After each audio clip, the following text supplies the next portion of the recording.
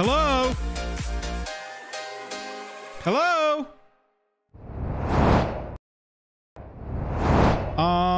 Hello? Am I in the right place? What is this place? I haven't been here in a while. What's going on? What's up, everybody? How we doing? I hope you're doing swell. It is Thursday. We are nigh on the weekend. They're reprinting Black Lotus and we're all still here and alive. Woo! Yeah, I got tried to get a little fresh cut silver. I wanted to be ready. I'm coming back, bro. We've been off. I had a baby. My wife did with me. Always sounds weird when I say I had a baby, because I had the easiest job in the room. That was 6 weeks ago. Now we are here. Back. Time to get to the end of 2022. We got 2.5 months left in this year. Isn't that insane? Insane to me. Insane to me that we only got 2.5 months left in this year.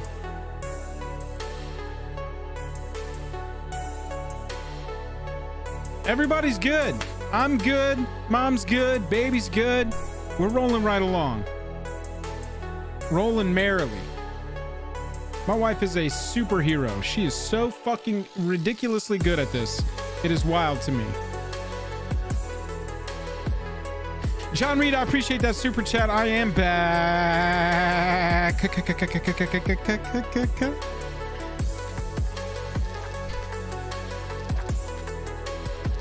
Jake's been off the last week. He'll be back next week. We will be back at it. Officially. Wednesday streams. Videos. All of the good stuff. Andrew, I gotta agree with you, man. The year goes so fast. Dominaria United seriously just came out and it feels like that's already like super rear view. Done with that one. Moving on. Warhammer time. Almost done with that. I haven't even gotten my decks yet. Moving on. We're done with that.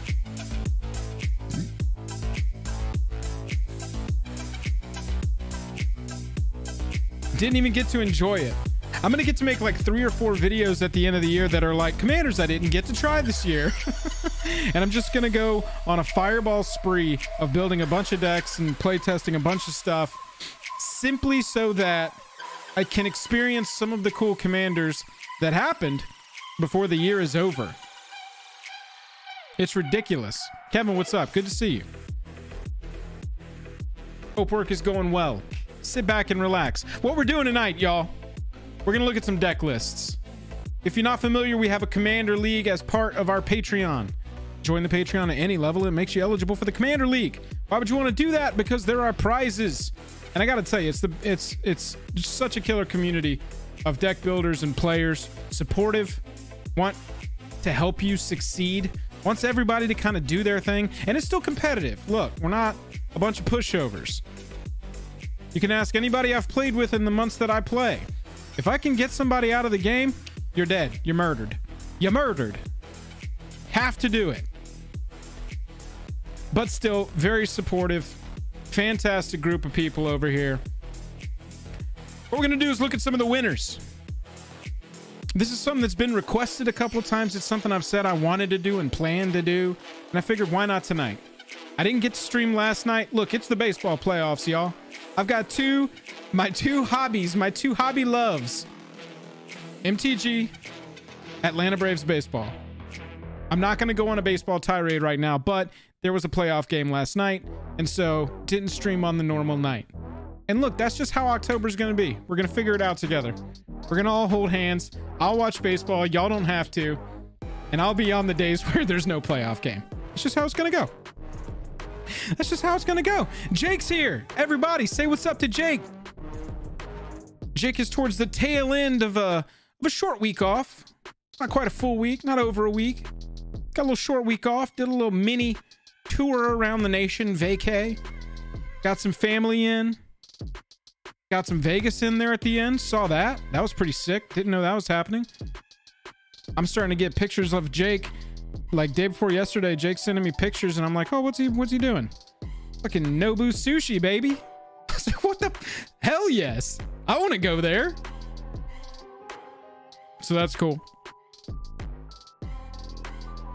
Jake forgot to do his taxes. That's a weird thing to say in October, but it is true. When you get an extension, halfway through October is the time. Anyway, Commander League. What we're going to do is we got some friends, okay? Some friends that are joining us. First off, my co-host for the evening, I'll introduce him in a second, is going to be Bobby Z. If you're not familiar, Bobby Z is a mod on the channel, friend of the channel, and the commissioner of our Commander League. The Commander League is his baby. Honestly, if he was like, I want this to be Bobby Z's Commander League, I'm outie. He maybe could do that. Don't do that, Bobby, please. Please. Please don't do that. That's going to be my co-host for the evening. We're both going to go over one of our own decks as well. I tied for first in one of the month. He got second in one of the months. So we're going to look at those decks towards the end. First up, we've got J-Rock joining us.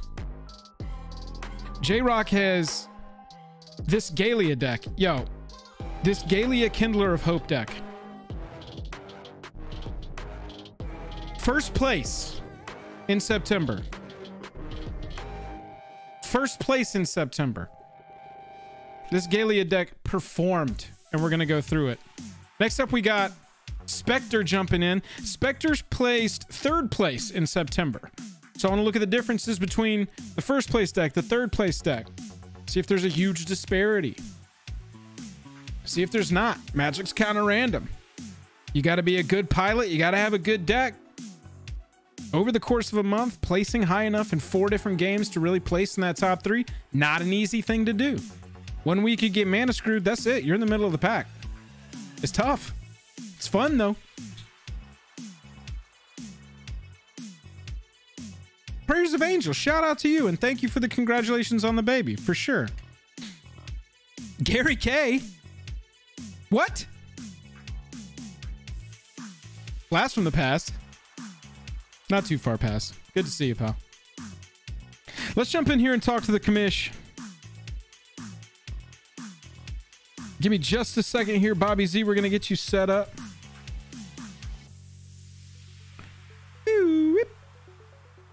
Move this over here. We got Discord up. We got Bobby up. Give me just a second. My favorite 3 words in Jake and Joel or Magic streaming. Let's swap over. Ladies and gentlemen, all the way from cold New York. What's the weather like up there, pal? Cold and very rainy New York. It's Bobby Z, the commish. Everybody slash wave at Bobby Z. Bobby, how are you doing tonight? I thought your face was that art. I didn't think you had a face. Honestly,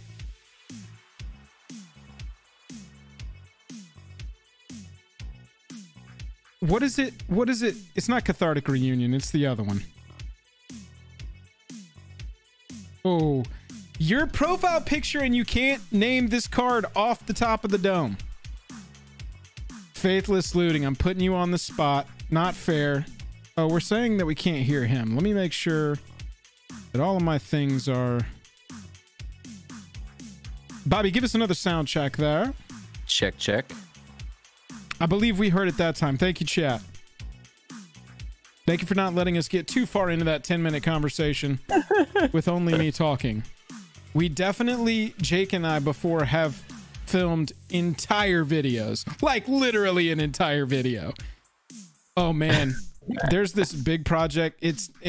We'll see if it sees the light of day. I don't know if it's going to any, but we shot like 4 hours of footage for this one video and we broke it into hour chunks so that our file sizes weren't ridiculous. And I think we shot like a 45-minute chunk and Jake was like, holy shit, I didn't hit record on my audio. And I was like, that is hilarious, dude. Oh, next chunk. God. And he was like, no. Or maybe it was me. I can't even remember anymore, but Glad everybody can hear Bobby Z. Bobby, we've had this feature requested where we go over some of the league decks. Before we jump into some specifics, we're going to start with J-Rock's Galia that won the September first place league.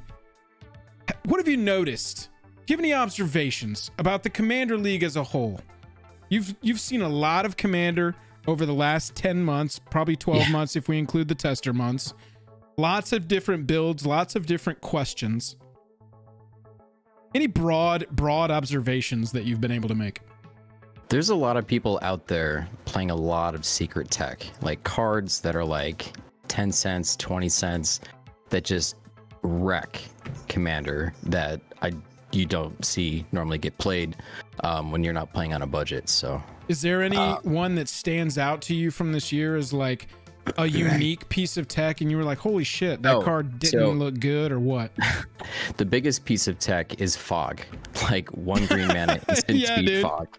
Like out of nowhere, Fog will just completely warp a game. It is so ridiculous. If you're not familiar with Fog, chat, it's a one green instant, and this is an effect that's represented on a bunch of different cards, but 1 green instant is sort of the daddy of all of them, and it says prevent all combat damage that will be dealt this turn.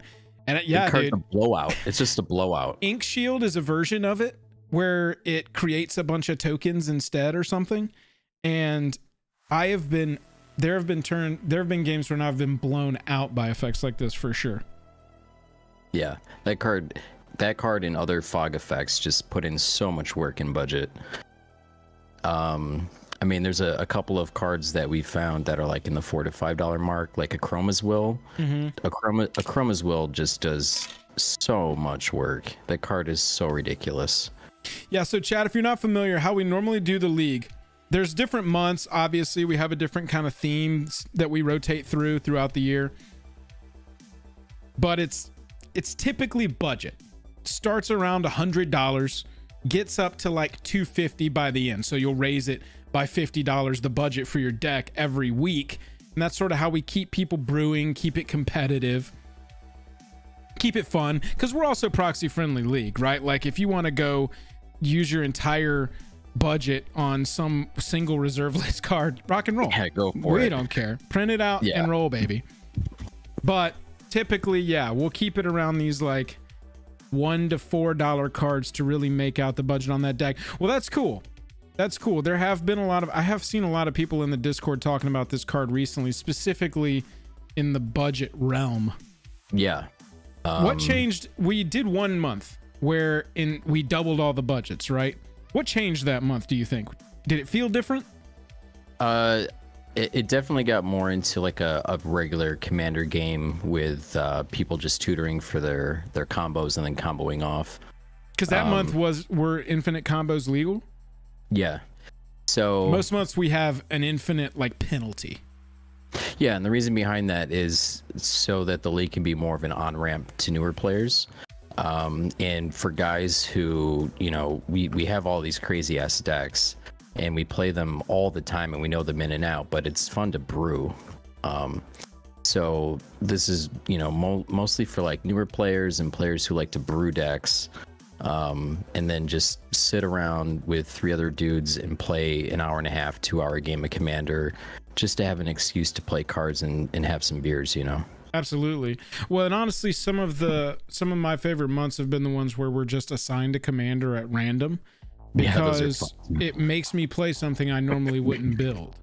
You know, even there was a month where I got assigned 2 partner commanders from Commander Legends that were just horrible together. The Brinland, the giant sea kraken, whatever, and the cat that is a 1/4 that makes your tokens tougher. And it was just like such a horrible, horrifying pairing of cards. But I built the whole deck around it. I didn't end up playing that one because Jake dropped out of that month at the last second, and so I took his. His assignment. Jake had like a god roll on the wheel too. Well, he got Tevish and a Chroma, and it's funny because spoiler alert, that's the deck that I tied for first that month was building Tevish and a Chroma. And yeah, because like, everybody else was playing like the turtle guy or like. Oh yeah, exactly. And I just got a great color pairing with I mean, with a planeswalker, and we'll get to all that. We'll get to all that. But yeah, that was a fun month. Have you started building yet your Morophon deck? Are you playing next month? So Morophon is this month actually. So we just that's played, happening. Yeah, we just played the first week of it last week. How'd that go? Pods. I mean, it was fun. There's some people playing some pretty interesting things. I've seen slivers so far. I've seen humans so far. I put together elves, so I just for week 1 you're on a $100 budget, so I stuck with Golgari elves. Next week it'll be 150, so I'll be playing Abzan elves instead and sprinkling in some white for removal and board wipe and stacks. Oh, that's a cool approach, like taking it from monocolor to multicolor over the course of the month. Yeah, I mean, since it's Morophon, as long as you just have Morophon as your commander, you can do whatever you want. Do whatever you want. You could play dragons week 1 and then turn around and play goblins week 2 if you wanted to. When we first started talking about the idea for a Morophon month where everybody had the same commander and it was just tribal month, it was right after I had played some MTGO commander one night, and someone just absolutely kicked all of our asses with a Morophon humans deck, and it got to a point where they had a board such that they could play a creature for free because of the mana reduction. When that creature entered, they got to draw a card. They could play a creature for free. When it entered, they got to draw a card, and they just played out their entire deck basically because they just built it. I'm literally going to draw a human, 60% of the time, and they gave them all haste and swung and just wiped everybody. And this was just after they got Morophon out. You don't even think that they're like developed yet. It drops, and then suddenly you're playing a deck of only humans with only colored mana symbols in their costs and free stuff all over the place. Yeah, that's silly. What's next month? Next month is Universes Beyond. So you have to use a commander from Universes Beyond. Oh, I didn't even know that. I might jump back in next month. Yeah, so you can do Stranger Things, you could do Walking Dead, you can do any of the 40k, and then you could do any of the Street Fighter commanders.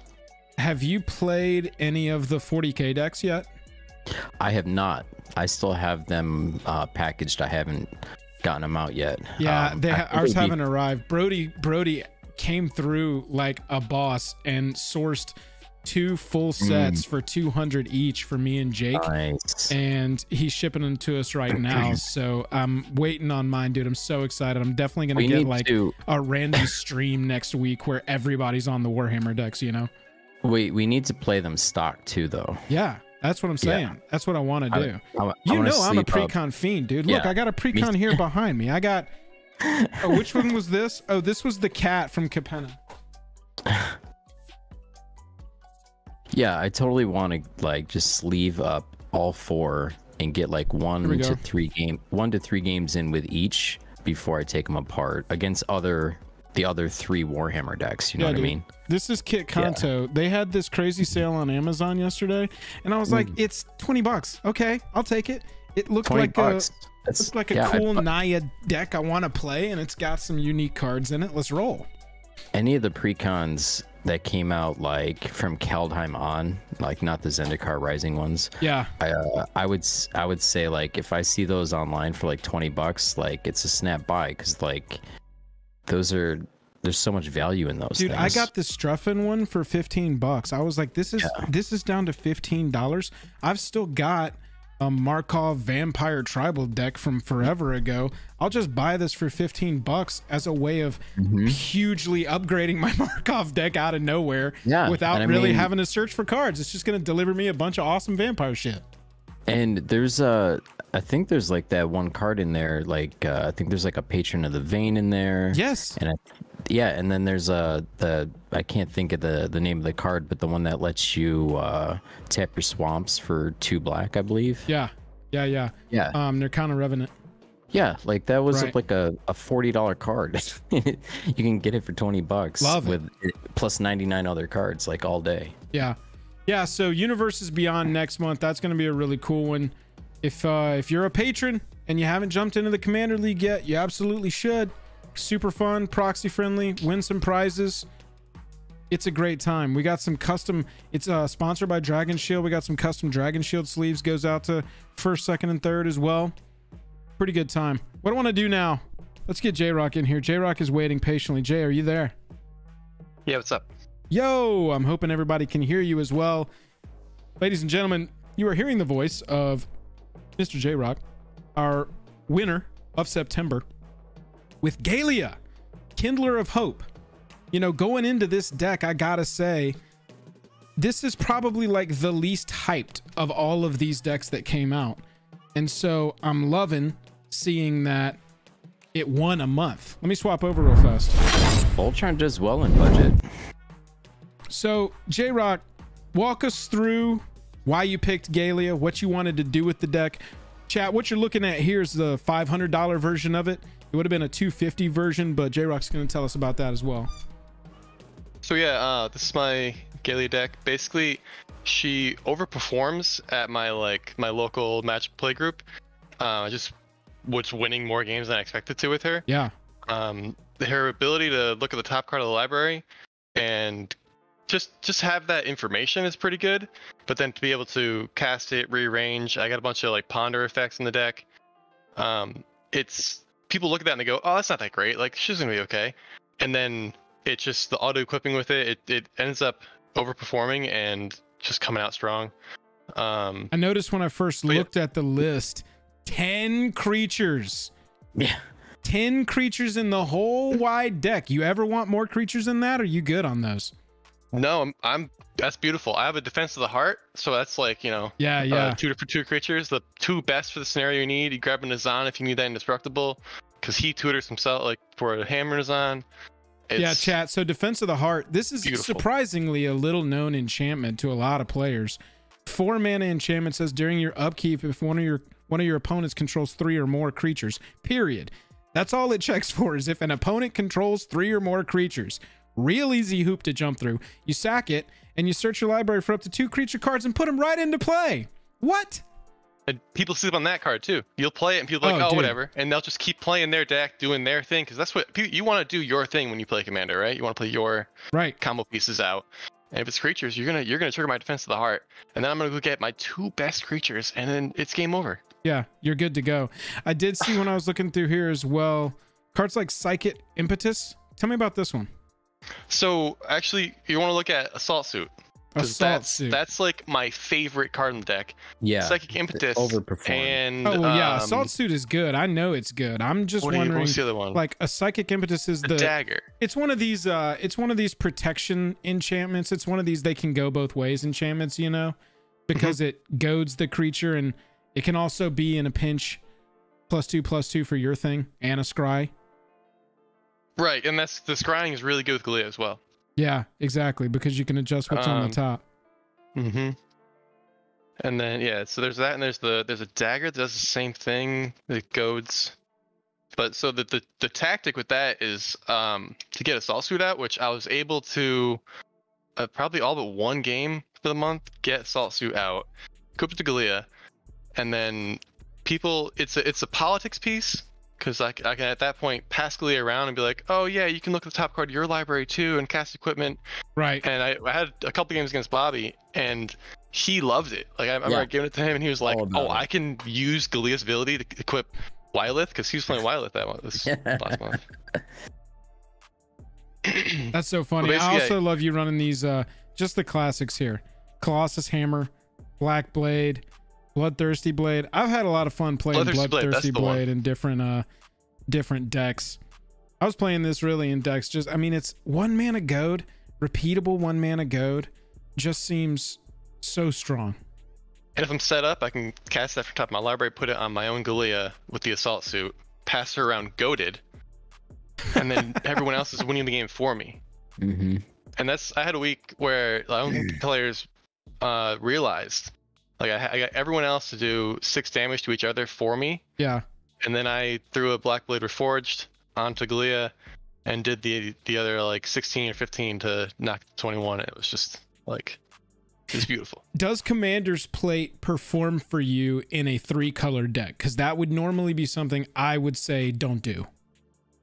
No, it doesn't perform as well as I want it to. Gotcha. But it looks so it's a good, one man. drop off the top. Right. It's a one drop off the top. Exactly. And it's easy, like another equipment out. You know, some protection from that red and black removal. That's nice. Right. I don't know about Commander's Plate, man, because like whenever I'm playing like my Wyleth deck, it's always like card 101 or card 103. It just doesn't.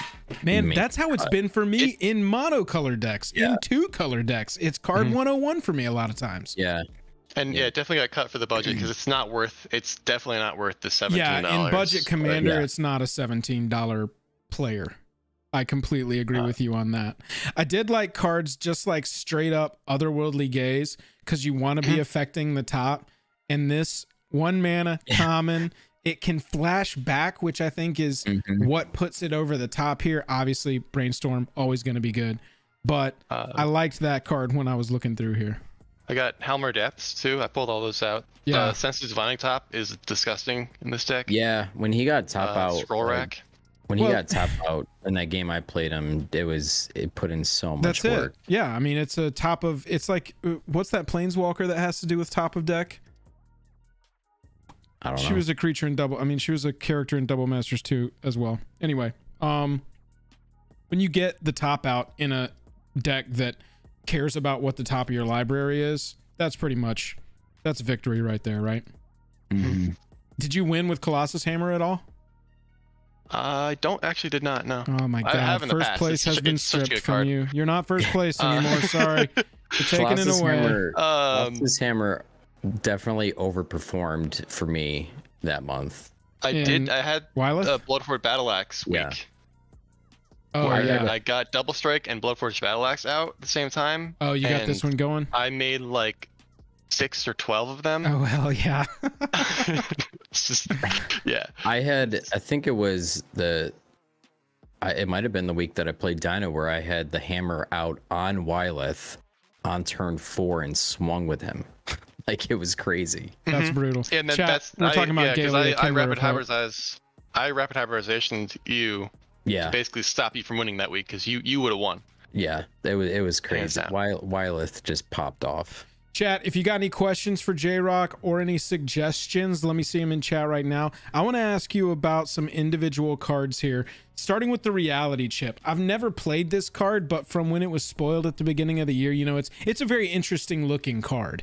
And it's something that I've always kind of wanted to play with. Did it get to hit the battlefield this month? And what do you think of how this performs?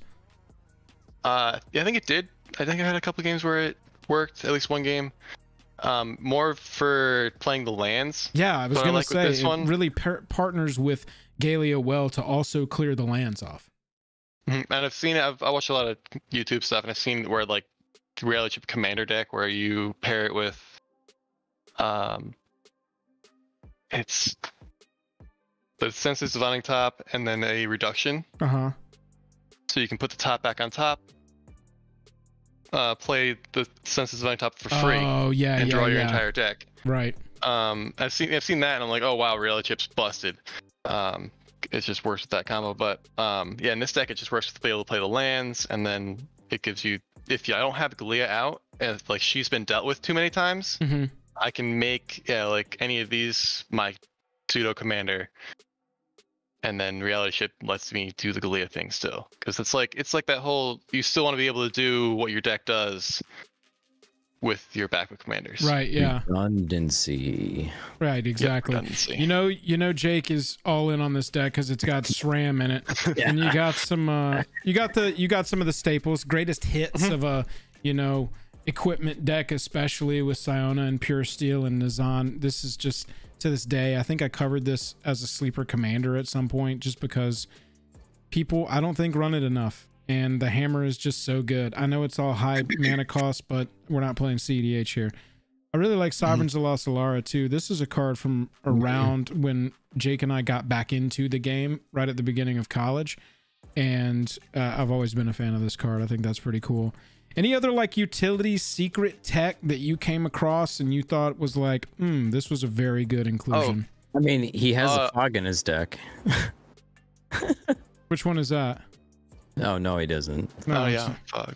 I thought he did. I do the armadillo cloak, and I pulled Spirit Link. I might put it back in, but because they are the life link, but not life link. Basically, it gives the text of life link, so that way when I'm assault suiting, I'm getting life gain from other people attacking with my commander, and that's really what I love about the deck. It's like my personal little like the assault suit. It's just you're so just and you're all in on Galia assault suit. I love it. When you're playing somebody who has like a sacrifice effect, and that actually worked one week where a player cast a board wipe that was everybody sacrifices everything but a party among creatures they control. And he was like, I got rid of Galia. I'm like, wait, no, the assault suit doesn't let them literally says can be sacrificed.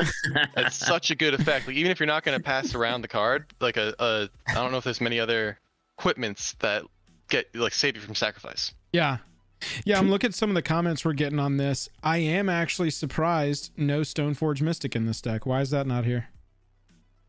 Budget, really. Just for budget. Me personally, like it was one of those cards that I wanted to buy one day, and I was like, ugh.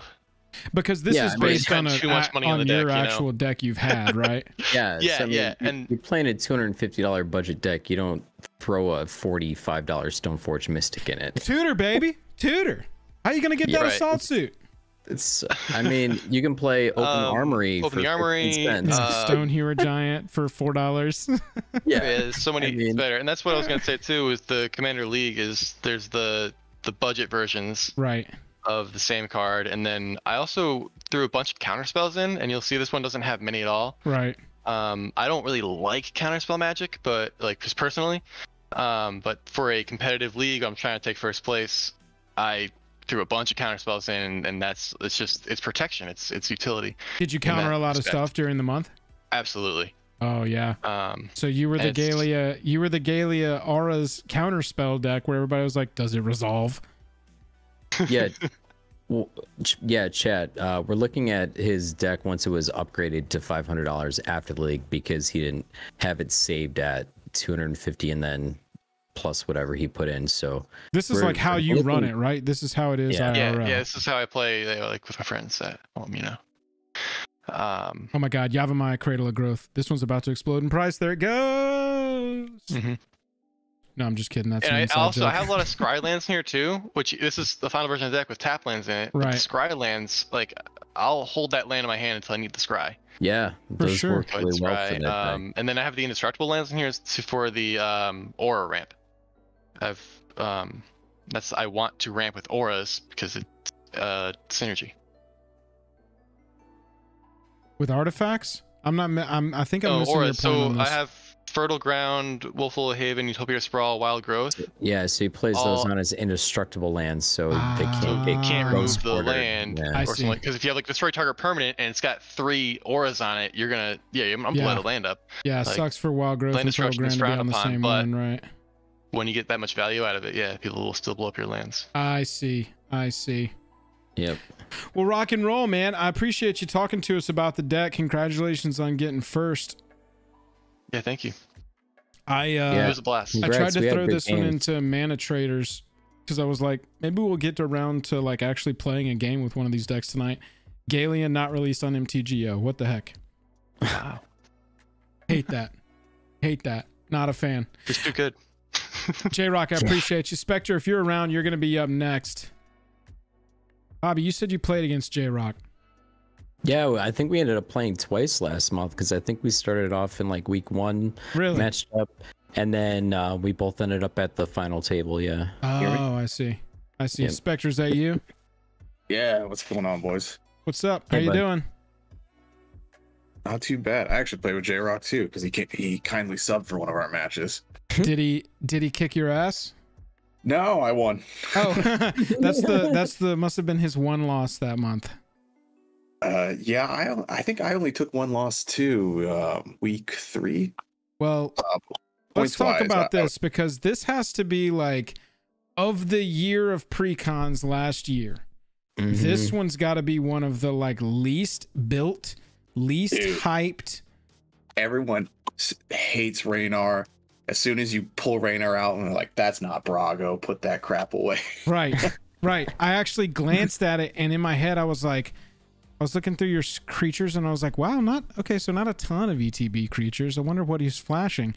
I was like, shit, this is the Foretell guy. This isn't even Brago. Yeah.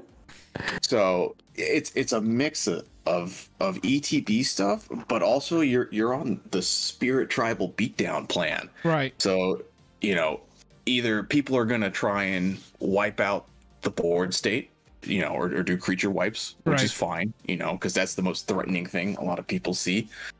So they potentially will leave your teleportation circle, on the board, or they'll leave some of your other enchantments because they're just trying to wipe that stuff out.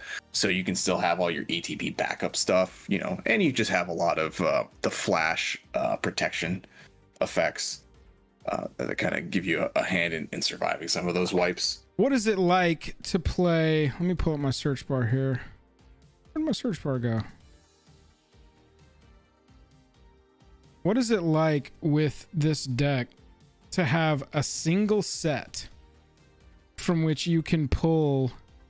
Oh, because I'm not building right now. I'm an idiot. From which you can pull Foretell cards. Because I feel like a lot of people sleep on this commander because it's got the Foretell keyword on it, and then they go to Scryfall and they search for Foretell with a commander that's only blue and white, and you get back, how many results are we going to get back here? I think there's 29. 29, yeah. And some of these are they're terrible. Some of these are freaking arena. Hang on. Game paper. Give me a second. 27. And then, yeah, I mean, there's some good ones up here at the top, especially for sorted by EDH rec rank. But as we get down to the bottom, I don't think we're playing this 3/6 Vigilant Cat for Foretell 4. Are you kidding me? He's the sleep. No, I'm kidding. No, never. Not at 1,000. It pains me that they didn't make that commander Esper. It pains me. It would have been sweet in Esper, but it's one of those things that I think when you're playing in a league like this, you're trying to do something competitive. Sure. Politicking is super hard. Like you need to be good on your politics game, and you need to look not threatening. Running up with Raynar, running up with Galea, people are like, who are these terrible commanders? Like, what are you doing? Oh, that's a good point. Yeah, you're sleeper out of the gate, kind of. Yeah, I mean, until week 2, when everyone's like, I played him last week. Don't listen to his crap. For sure. Or Jake shows up and tells everybody to just attack you anyway, right? Oh no, right. Just me. No, just me. Okay. I'm looking at your creatures here. I don't think I've ever seen Ambitious Farmhand played. What is this card? It's a 3rd ramp spell. Yeah. Don't look the backside. You never use the backside. Got you. It's just ETB ramp. Like the deck, because you're on a dual game plan of, hey, we want to do a bunch of flicker stuff, but we need to protect our board state and things. So you want to play at instant speed, but you can't. Right. So you need a lot of mana to do both. Yeah, I see Knight of the White Orchid. I don't see, you didn't run that 4-drop. What is that, dwarf? Isn't it some dwarf that lets you ramp planes and also creates? Yeah, he's right there. Or something. Stoic Farmer. Oh yeah. This guy. There's another one. There's another guy too. But this guy was the better version, basically, and it also comes with Foretell. Yeah, he came with the deck. He wasn't the worst. It's weird to have a ramp card that you want your commander out first for, though, so it's kind of a little backwards, but kind of gotta do what you do. Over the course of the month, were you getting enough spirit creatures onto the battlefield with your shenanigans to justify cards like, especially cards like Supreme Phantom, right? Like, this is just an anthem. You got to be absolutely crapping spirits for this card to have any play at all. I cut every anthem that wasn't Drogskull at 3 mana got cut, like Empyrean Eagle and stuff. Drogskull only stuck around because he gives it's hexproof the commander. I can see an argument for Drogskull. It gives, you get a residual +1/+1. Exactly. You also get the bigger thing that you care about, which is the hexproof. But when I saw cards like Supreme Phantom, that's where I was like, okay, I can't wait to talk to him about this one, because it looks like you tried to ride the line between the synergies instead of going all in on one. And, obviously it freaking worked. You placed 3rd. Yeah. I mean, building the board state's easy. The fact that Reynar's thing is not only foretell that makes the spirits, it's exiling anything from the battlefield. So every time you're bouncing something, you make a spirit. Every piece of removal in the deck is an exile effect. So, you know, you get it's a 2-for-1.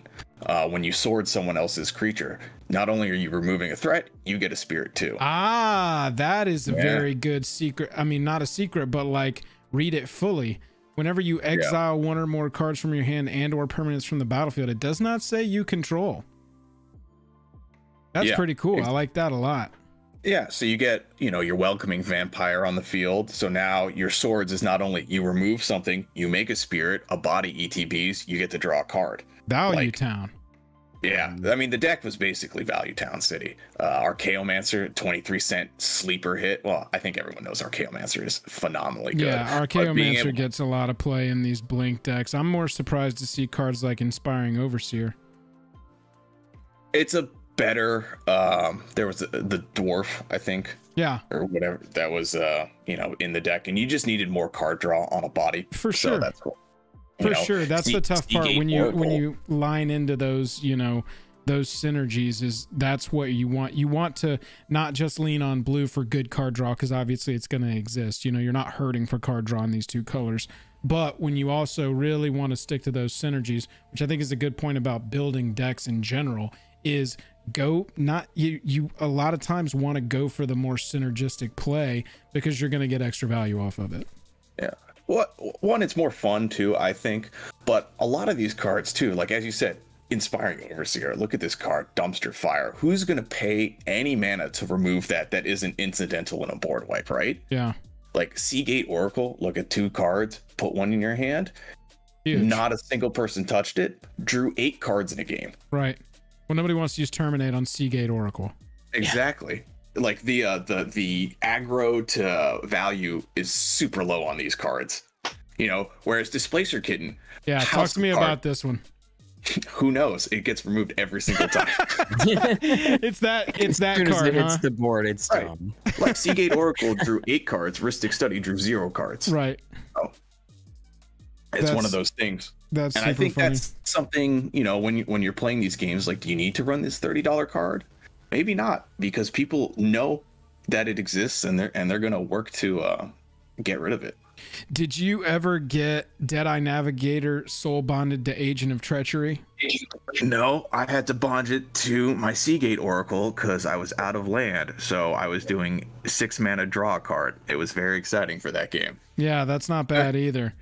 I just didn't know. I mean, I guess I'm assuming since you're sitting here, that means that a giant hole to hell didn't open up and you fall in, which I think is what happens when a player successfully soul bonds Deadeye Navigator to Agent Treachery, is they just get immediately pulled down into the hell realm. But I resolved both, but never at the same time. So you're halfway there. Agent of Treachery will get you halfway there. Yeah. Hey, so do you get to play this card? Did it lead to any big moments? Cosmic Intervention. It saved a board wipe. So that was nice. You know, it's one of those things you get to foretell it for free. So it's a 2 mana, you know, you can just basically survive a wipe that was coming, which it did. Yeah. I've heard a lot of people recently talking about how this card's a sleeper right now because, I mean, look at it, it's $2. And I mean, yeah, if it's the only card in your deck that's got foretell and you play it against the same people over and over again, they'll eventually learn it. But yeah, being able to, it's like Teferi's, right? Yeah, I was picking up copies of this card at $4. I thought it was worth more than $4. Yeah. I think it's just because that 4 mana, like if this was just a 2 mana spell and foretell was off of here, I think that it would be wildly run. But yeah, it'd be an all-star. Just balance it. Yeah, honestly, like legitimately all-star. But at 4 mana, it balances out. Yeah. Luckily, I kept trying to resolve Teferi's protection, but Jay kept countering the crap out of it. Oh, really? Yeah, luckily it doesn't exile that way, so I kept using Archaeomancer to put it back in my hand, which helped me, I think, win the last game. I was able to establish like a pseudo small lock because I had a counter spell in the grave too, so I was just able to keep bouncing a counter spell back to hand, so I was, you know, able to kind of police the board state or what was going on. So that was really helpful. I've never seen this card. I'm sitting here reading it. 4 mana instant, exile all non-token creatures you control. Then you got what, a 50-50, a little bit better of a 50-50 to return those cards to the battlefield under their owner's control at the beginning of the next end step, or return those cards to the battlefield under their owner's control, then exile them again, then return those cards to the battlefield under their owner's control at the beginning of the next end step. This is insane. So the floor is cosmic intervention. Yeah, exactly. Basically. Yeah. And, you know, the upside is, oh, I'll get all my ETBs twice. Yes, please. 20. Yeah, I was counting. Yeah, so it's a better than 50% chance you get to exile them, bounce them, exile them again. That's cool. Yep. I really like that card. Artifacts, looking straightforward. Sort of Hearth and Home. This do any work for you? It did a little bit of ramp. It wasn't crazy good, but you have enough evasive bodies with all the spirits that you're making that you can usually hit someone that doesn't have a flyer. Yeah. And then you're bouncing something with an ETB, again, Seagate Oracle or whatever. Reconnaissance mission, no ETB value whatsoever, but because you have enough spirits, you can just, you know, get a lot of damage in. So you ran the 4 mana. We got the 4 mana blinker, but we're not running Conjurer's Closet. No, I didn't own it. / it's a little more expensive. Sure. Yeah, and then, I mean, Reconnaissance Mission in a Spirits deck. I was running, one of my best decks of the year was my Millicent deck in January. I think it was a preseason. And cards like this in a Spirit deck, obviously Intangible Virtue, Cathar's Crusade. If you're running some sort of tribal token off your commander strategy. Yeah, I think if you're on, like when we were on the $100 budget, Distant Melodies in a tribal deck, if you're in blue, is a sleeper hit. The card is so cheap and so good, like 4 mana drop, 6, 8, you know. Yeah. Oh, is this the card that, I always recommend people take this out of their precons. So I'm the opposite way on this one. I don't personally like cards that they can be responded to and be nullified completely and just be a whiff. I really hate that. That's a personal play style thing for me.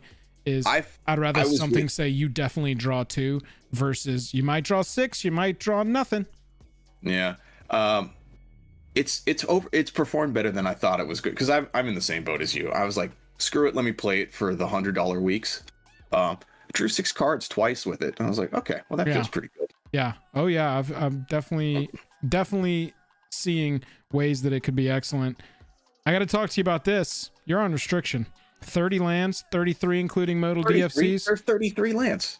There's 33 lands in this deck. You're grounded. What am I grounded for? I run so much card draw. Go find 3 cuts and put 3 more lands in here, and you can be off restriction. Okay. Well, one is the Eldrazi Displacer, 100%. That card just is too much of an investment to put down. Hang on. Let's talk about that. What would your cuts be at this point? Because this is still your 250 version, so we could at this point, you know, just add and take away from this as we want.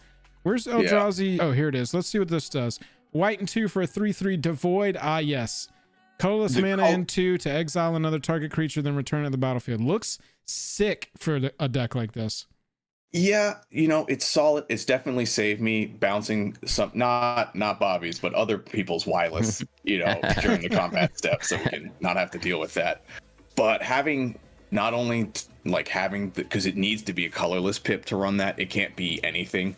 You know, it's not 3 of anything. You have to have, you know, a colorless mana in there. So, you know, you better have your Nimbus Maze or whatever garbage land, you know, utility land on the field, and it's 6 mana to get it going. So it's like, you know, it's not bad, but you know, that's where I would first do the cut. Ruin Ghost is a sleeper, man.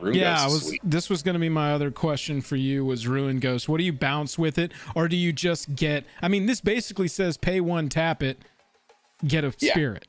At minimum, you get a spirit out of it, right? Which is fueling your army. If Welcoming Vampires out, you get a spirit and draw land. Yeah, which is draw. But if you have 3 islands and Mystic Sanctuary on the battlefield, all of a sudden you're returning, you know, whatever your best instant or sorcery in your graveyard is. The Salamander guy. Oh, Amphimutineer, he's solid too. Yeah. I love this guy because nobody really realizes, I don't think, because this card's not played a lot, 89 cents, as you can see. But this is a 4 mana, 3/3 exile any freaking creature that you want in blue. I don't care that they get a 4/3. And then it encores and 3 come back and you get to exile 3 creatures. One, I think it's when an ETB is exiled up to 1 target non-salamander creature. Oh no, so you could just completely curb stomp 1 person, right? The way I'm reading this, is that correct? And exile 3 of their freaking creatures on the encore? Yep. Yeah, that's brutal. This card isn't played enough. I just bounce it a bunch. It's an exile effect. Raynar sees it. You know, we make more spirits. It's great. You bounce it as much as you want. Yeah. This deck looks good, man. I had my toast burned by a Brago King Eternal deck in an early month of the season, and ever since then I'm just super salty about all of the value that you get off of cards like, you know, Loyal Warhound, Wall of Omens, just the additive value of flickering ETB creatures, and that's an ability you have out of the command zone. That's really strong. Yeah, I mean, that's the thing, right? Like, none of these creatures do you ever want to target. None of it is good enough. Right. I don't want to kill Cloud Blazer. Yeah. I'm good. No one I don't need to shoot this with any of that stuff, still, right? But so it's still, like, I mean, 2 life, 2 cards. Flicker this once and you're in Value City. And this is the kind of one that, like you're saying, it'll just get flickered over and over and over and over and over. Yeah. Until someone decides that they want to terminate it or something. Like, yeah, that's fine. Yeah, you're like, okay, cool. Moving on. Yeah. Or I'll just counterspell that. Now you wasted your terminate. And I counterspelled it. Right. That's the other thing too in the league is that the newer players, there's a bit of a learning curve in them running spot removal in their decks. For sure. Mystic Reflection, best defensive, offensive blue spell. Maybe not the best, but it is the most fun. This is a card that Jake, I'm pretty sure, owns a couple suitcases of. Yeah, I think he has like 800 copies of it that he bought. Never really popped. Yeah, like, which is surprising. You see it and you go, that's OP. I think he was buying them at like $4 a pop too. So you see it and you say that's OP. Most people, I think, see it and they're like, that's a lot of text, you know? Yeah, for sure. But it's a good card. It's a great card. I love it. Turning a Morphon into a 1/1 spirit feels good when it comes out of the commander zone. Spectre, final thoughts. What would you change? What would you keep? Any final thoughts on Raynar the Ever Watchful? I'd say as your mana base gets better, you're running a lot more fetches and stuff. Sure. Sun Titan can come back in as you have more targets for it. Okay. That's a good ETB, blank value, whatever. Oh, yeah. As I said, I think Eldrazi Displacer was a little too much. Some of the ramp is okay. That Ambitious Farmhand isn't great. You know, maybe it's more rocks, you know. Maybe something like an Archaeomancer's map, because you do have ways to flicker artifacts, something like that. I think if you're trying to ride the line like this, though, I think this feels pretty good. The only other ways I would say to do it is like, go all in, and either you're doing spirits or you're doing ETB stuff. I got you. Yeah. And honestly, that is such a mindset for me when I go into building any commander, is like, what is my main line? I'm going all in on that. And then I'll kind of have a secondary turn off. It's like with a deck that I'll talk about of mine from the league this year, Tevish and Akroma. I had a primary strategy of aristocrats, but I had one move I could pull, you know, and that's what I would use Akroma for out of the command zone, was combine Akroma. I'm in black, so I can tutor anything. Pull Akroma onto the battlefield after I get Odric onto the battlefield. Odric gives all the tokens that I've been creating for my aristocrats deck the whole time, all abilities that are on the battlefield. Akroma gives them all +1/+, and it's like a final swing, you know. But I always get so one-track minded on, this is the strategy, that's what I'm going all in on. So it's cool to see a deck, you know, take down 3rd place in a league. That's a nice balance for a underplayed commander, quite honestly. Thanks, man. I'd say to chat, please come join the Commander League. It's a ton of fun. If you can kind of come with whatever you want and you'll have a good time. If you want to be competitive, I would say play test your deck, know your deck as well as you can, you know, and ask to see some winners there. I mean, everybody will post their deck list. We unify all of our deck lists for the league on Moxfield. And so a lot of people are super willing to like give you tips and tricks on your deck. Oh, for sure. I mean, the fix my deck posts are going off. Like, I feel a little better posting it and helping people now that I feel like, I'm doing okay here. Discord added that forum feature, and I was like, this is what we wanted. Thank you. Yeah, that was amazing. The forum feature is really nice. Well, Spectre, I appreciate really I appreciate the shout out for the league. You read that script I sent you perfectly, so thank you very much. No. Not a problem. Yeah. So yeah, know your deck. Play tested a bunch. There's plenty of people play testing, looking for game. Shout out to that part of the Discord too. If you want to just kind of test, get to know what you're up to, get in some games, but be prepared to politic. Get to know people, talk it up, have some beers, have a good time. But yeah, I mean that I would have lost a few games had it not been for I'm not a threat. Look at that guy. Look at that Zyrex over there, man. Like, he's just popping off, doing crazy stuff.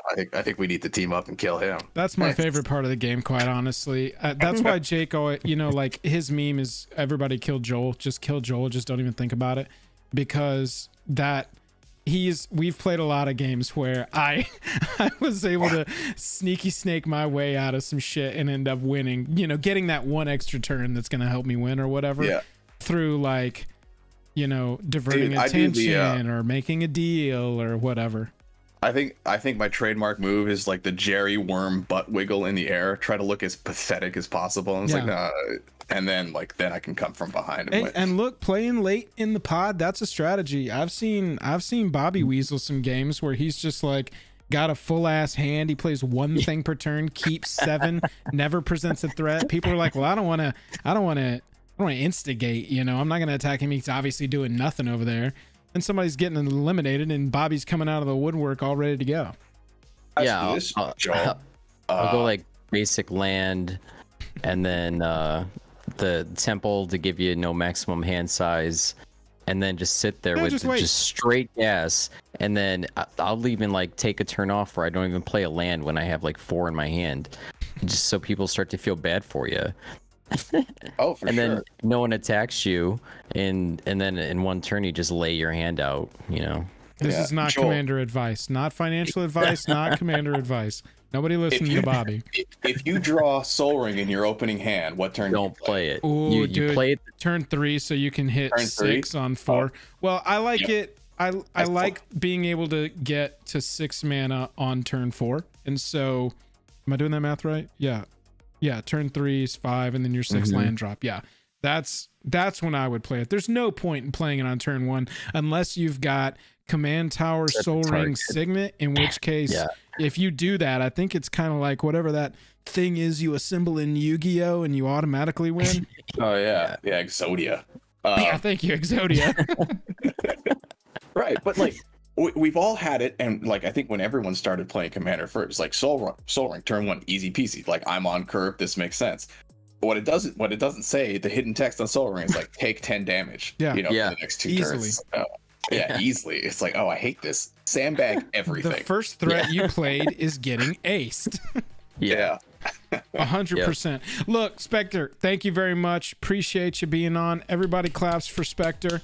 We got a Bobby deck to go through here in a second. Cool. Hit me up later. I got all my 40k decks, so we can play whenever you get yours. Ooh, I might actually take you up on that. I was gonna run a little thing and see if we need to like randomize who wants to play. If there's enough interest in playing those Warhammer decks on stream, I might randomize it. Or if there's not enough interest, we'll just take whoever wants to play and has, all 4 of them, so that we can play all 4 of them differently. You know what I'm saying? And so I'll hit you up about that. They should be here. I'm assuming. I don't know if Brody's in chat. I'm assuming they'll be here by the beginning of next week, so I'll be ready for that. Jake will have his too. That'll be a good time. Oh, for sure. Take it easy, boys. Lay it up. See you, bud. Bobby So Z. which one you want to look at? Do you want? I think you want to look at Dina, or you want to look at Wyleth? I think I'm mostly known for being a Dirty Boros Voltron player. Dirty Boros Voltron. That Dina deck. All that Dina deck did was get Dina on the field, protect her, find a tutor, and play Exquisite Blood to win. That's all that deck did. Yeah. So it's not really the funnest deck to go and look at. Exquisite Blood victory. Wee! Yep. All right, give me 2 seconds for a bio. The channel is yours for the next minute and a half. Do whatever you want with it. Cool. We're gonna have. I'm gonna put some music on. I've got some videos of Joel dancing, in a Speedo from back when he was 14. We'll play those. Yeah, the other thing that the Dina deck did was I play a Professor Onyx Chain of Smog combo, and then I played the Liliana from M19 that has the -3 ability where you can play zombie cards from your graveyard, and I had the skeleton that when it died, you could create a treasure token. So I would sack it to an altar, get a mana, and then play it from my graveyard for 1. So just create infinite mana that way. Are we a Flesh and Blood channel now? Yeah, we are. Oh my god, I don't even know how to play it yet. I'm just talking about how much I love playing Mechanologist in the new meta. I don't even know what those words mean, bro.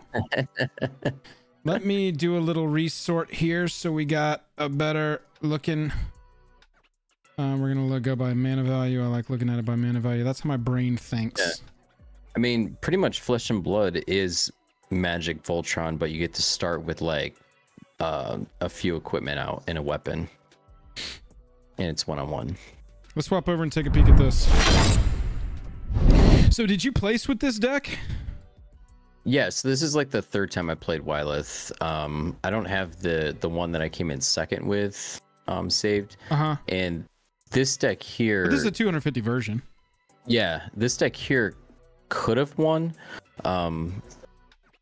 I was not a player just I attacked in the wrong turn order, so had I attacked one player before I had attacked the other one, I would have ended up winning that week. But once you know, the player that I left alive was able to untap, the next time I went to kill him, he was able to take care of Wylith. So with the Wylith discussion, let's start here. How many Boros commanders have you played? And is this the best Boros commander for auras and equipments? For auras and equipments, yeah. Wylith is ridiculous. You just load them up, you swing on the attack trigger, you get to draw a card for each aura or equipment attached to it. Like I'm drawing, and it comes with trample. I love that. Just and trample. It comes with trample. Love it. Yeah.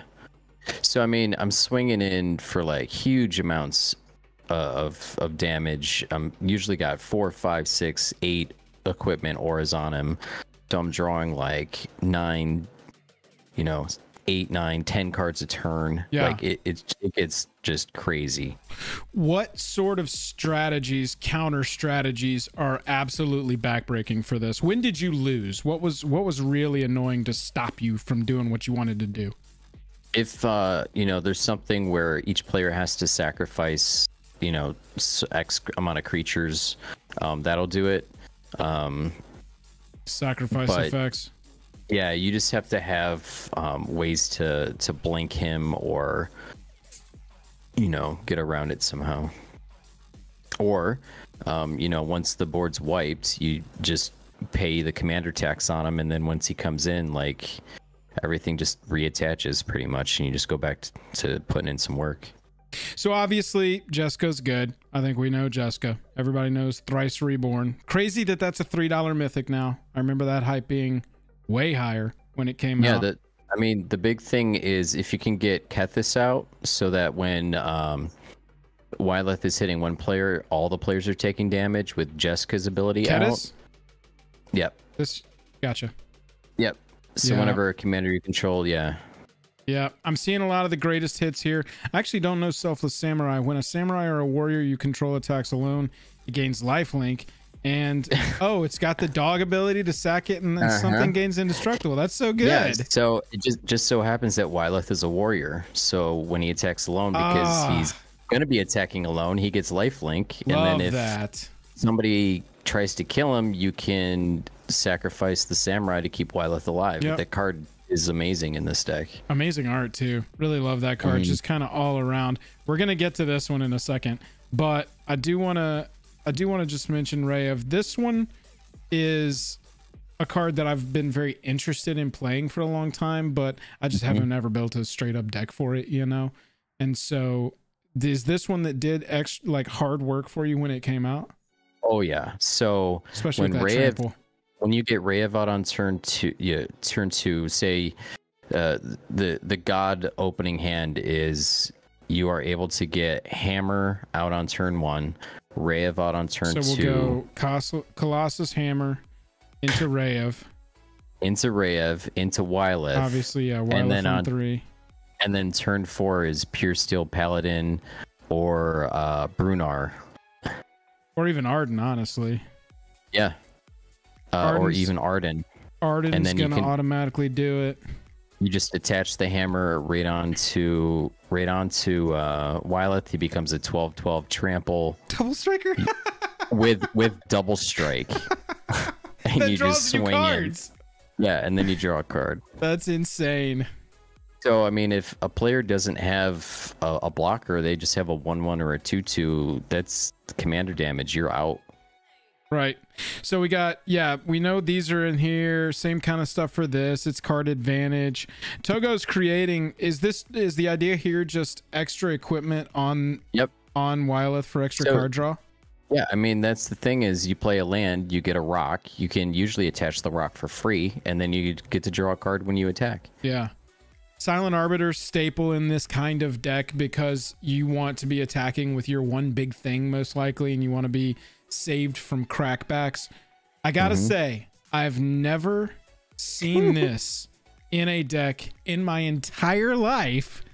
Please explain Fire Ants to me. So what you want to do with Fire Ants is once you are able to give Wyleth flying, or even if Wyleth can't get flying and someone has a go wide strategy, what you want to do is equip the Fire Ants with a Basilisk Collar. Okay. So if you read Basilisk Collar. Oh yeah, Death Touch Lifelink. I'm just trying to put it together in my head. This is a weird roundabout thing you got going here, Bobby. So you're being able to what? Wipe the board repeatedly for non-flying creatures? Yep, it wipes all non-flying creatures off the board. You get one life link for each creature that died as well. Is this doing it to itself? Each other. Okay. And then you just hopefully have an indestructible effect on Wyleth or something? Yep. Build around it that way? Which you usually do, because there's a lot of auras in here that to give him indestructible or protection from creatures. Yeah, yeah. This looks good. I'm liking your instant package here. Rebuff the Wicked, underplayed card. Oh my god, that card puts in work. Straight up because counterspell. As soon as because someone will just be like, I'm going to Swords Wyleth before I can get boots on him or something, and I'm just like, for 1 white mana, nope, counter. Yeah, exactly. Exactly. Love any deck that just straight up plays disenchant. You're just like, I want to fucking disenchant, bro. Yeah. And I don't want to pay 4 for it to take out 2. Right. You know what I mean? I just want to take out one thing. That one thing, obviously an all-star in this kind of deck. I love that you snuck a fog in here. Yeah. Yeah. You gotta have a fog. And Deflecting Palm is just like, it's so much fun when someone's like, oh, you're tapped out, and so I'm gonna swing at you for whatever, or I'm gonna make infinite mana and hit you with a fireball for like 1 trillion. You're just like, nope, Deflecting Palm. Right. Yeah, chat, I'm seeing a lot of comments about Voltron either being like not a super played deck type anymore, or it's easy to defend against. Bobby, I played a lot of Voltron. Voltron was how I started. Uriel the Miststalker was my first ever commander, and sacrifice effects obviously really screw up the game plan. You got to run enough other creatures to really get away around those, or ways that, you know, can make you not have to sacrifice things. Also token decks. The beauty of this Voltron commander is that it comes with trample, because trample is the answer to chump blockers, chat, if you are playing a Voltron deck. And so Like, Menace is good in a deck like this. It's probably better than the average deck to have Menace at your disposal. But Trample, that is the way that you can push a deck like this over the top for sure. And there's multiple ways to give Wyleth protection from creatures or protection from colors. That's exactly what I was going to say next. Is I bet we go down here and we see Spirit Mantle and we see Unquestioned Authority. Yep. Skip drawing a card. Bobby, you always got the weirdest freaking cards in your deck. Let's read this one. Yep. This Island one's Sanctuary. Skip drawing a card. I'm assuming the Oracle text here. Let's read the Oracle text on this. So the reason why I don't care if I'm skipping my draw step. Because you're drawing a ton of cards. Because as soon as I attack, I draw 5 or 6 cards. Right. You've got this dual strategy here where, you know, when you're building a commander deck, chat, you're kind of looking at, what do I have coming out of the command zone? Do I have a win con? Do I have card advantage? Do I have ramp? What are you looking out of the command zone? And that sort of determines how you flavor the rest of your deck. And so it's interesting with Wyleth because you've got both coming at you at once. You've got a win con and you've got card advantage. And that can be a pro and a con, right? Because if you just absolutely get targeted down by all 3 people, it will be very difficult to just keep Wyleth alive through 3 people all onslaughting you. But a lot of times that doesn't really happen, and you kind of have to time out and play well, right? When you're piloting the deck. It's also important to try to, before you go to pop off, to have a bunch of Island Sanctuary, Pillow 40 type of effects in play, like Ghostly Prison and stuff like that, so people can't attack you a lot of the time. Island Sanctuary. A white and 1 for an enchantment. Jake's favorite permanent type because they're sticky. If you would draw a card during your draw step, instead you may skip that draw. If you do, until your next turn, you can't be attacked except by creatures with flying and or island walk. Yep. Card is amazing. So except by creatures with flying. Yeah. Is what this card says. The and or island walk, that is very rare. Actually, now I want to see what are the best cards in EDH with Island Walk. Okay. Wait. Where the text includes Island Walk? Oh, well, that's... Look at this. Island. Cold Eye. Oh, yeah. You're creating the tokens with Island Walk. Cold Eye. Cold Eye sees play. People play Cold Eye. People play Master of the Pearl Trident in a Merfolk deck, but how often do you see someone playing a Merfolk deck? I've seen Rexiel on the battlefield a few times in my day. Stormtide not so much. Way back in the day, yes. Same with Inkwell. That was a banger back in the day. But yo, dude, no one plays any of these cards. No, after like the first 2, you fall off a shelf, I bet, as far as percentage played. So yeah, Island Sanctuary, Secret Commander tech. Occasionally. Yeah. Short coming out soon. Yeah, Smoke puts in so much work. The card right next to it. Yeah, Smoke is ridiculous. Card. Yep. This is so good for a deck like this. I'm thinking of, with Island Sanctuary, is it Glacial Chasm? Because it's the same kind of thing, I think. From Ice Age. It's a white and blue. Yeah, I think. This is it. Oh, Enters a battlefield, you're sacking a land, and creatures you control can't attack, but you prevent all damage that will be dealt to you.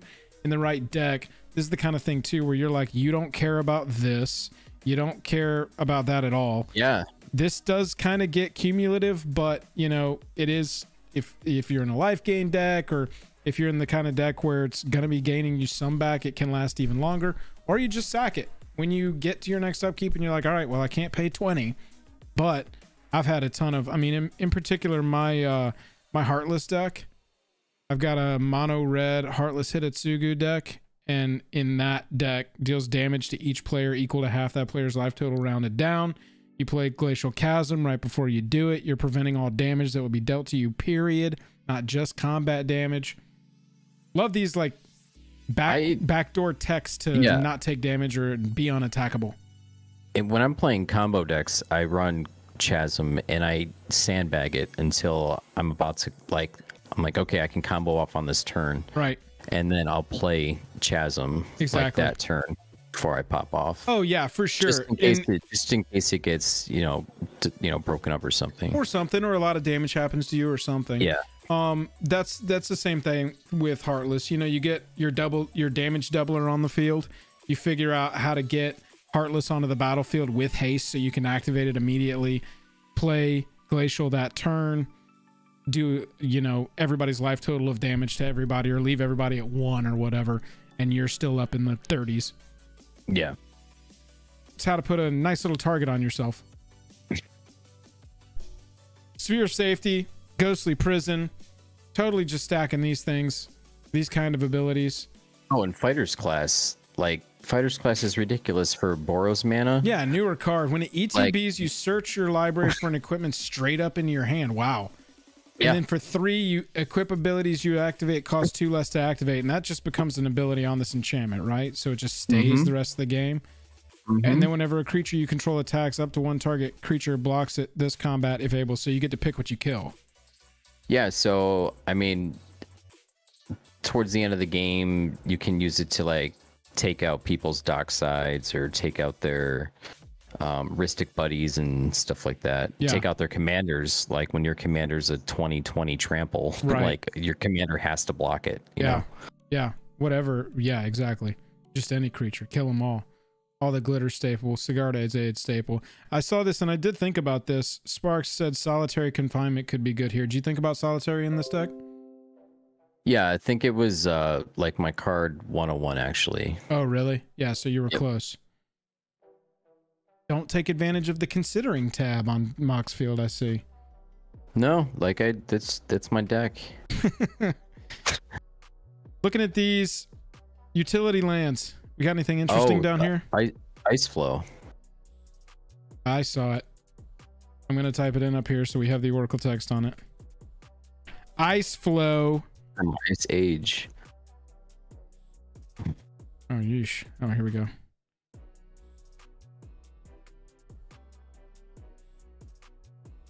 Cards you totally forget about. You know them. You've seen them. Internet's not loving me tonight. Here we go. You may choose not to untap it during your untap step. Tap it. Tap target creature without flying that's attacking you. Weird. It doesn't untap during its controller's untap step for as long as Ice Flow remains tapped. So it's worded like this to get around vigilance. Is that right? Yep. Interesting. You got all this. It's interesting how much thought and prep you've put into defensive tech in your Wylith deck, because you would think Wylith aggro, only build aggro stuff into it, go to the just balls to the wall, but you've got that defense going.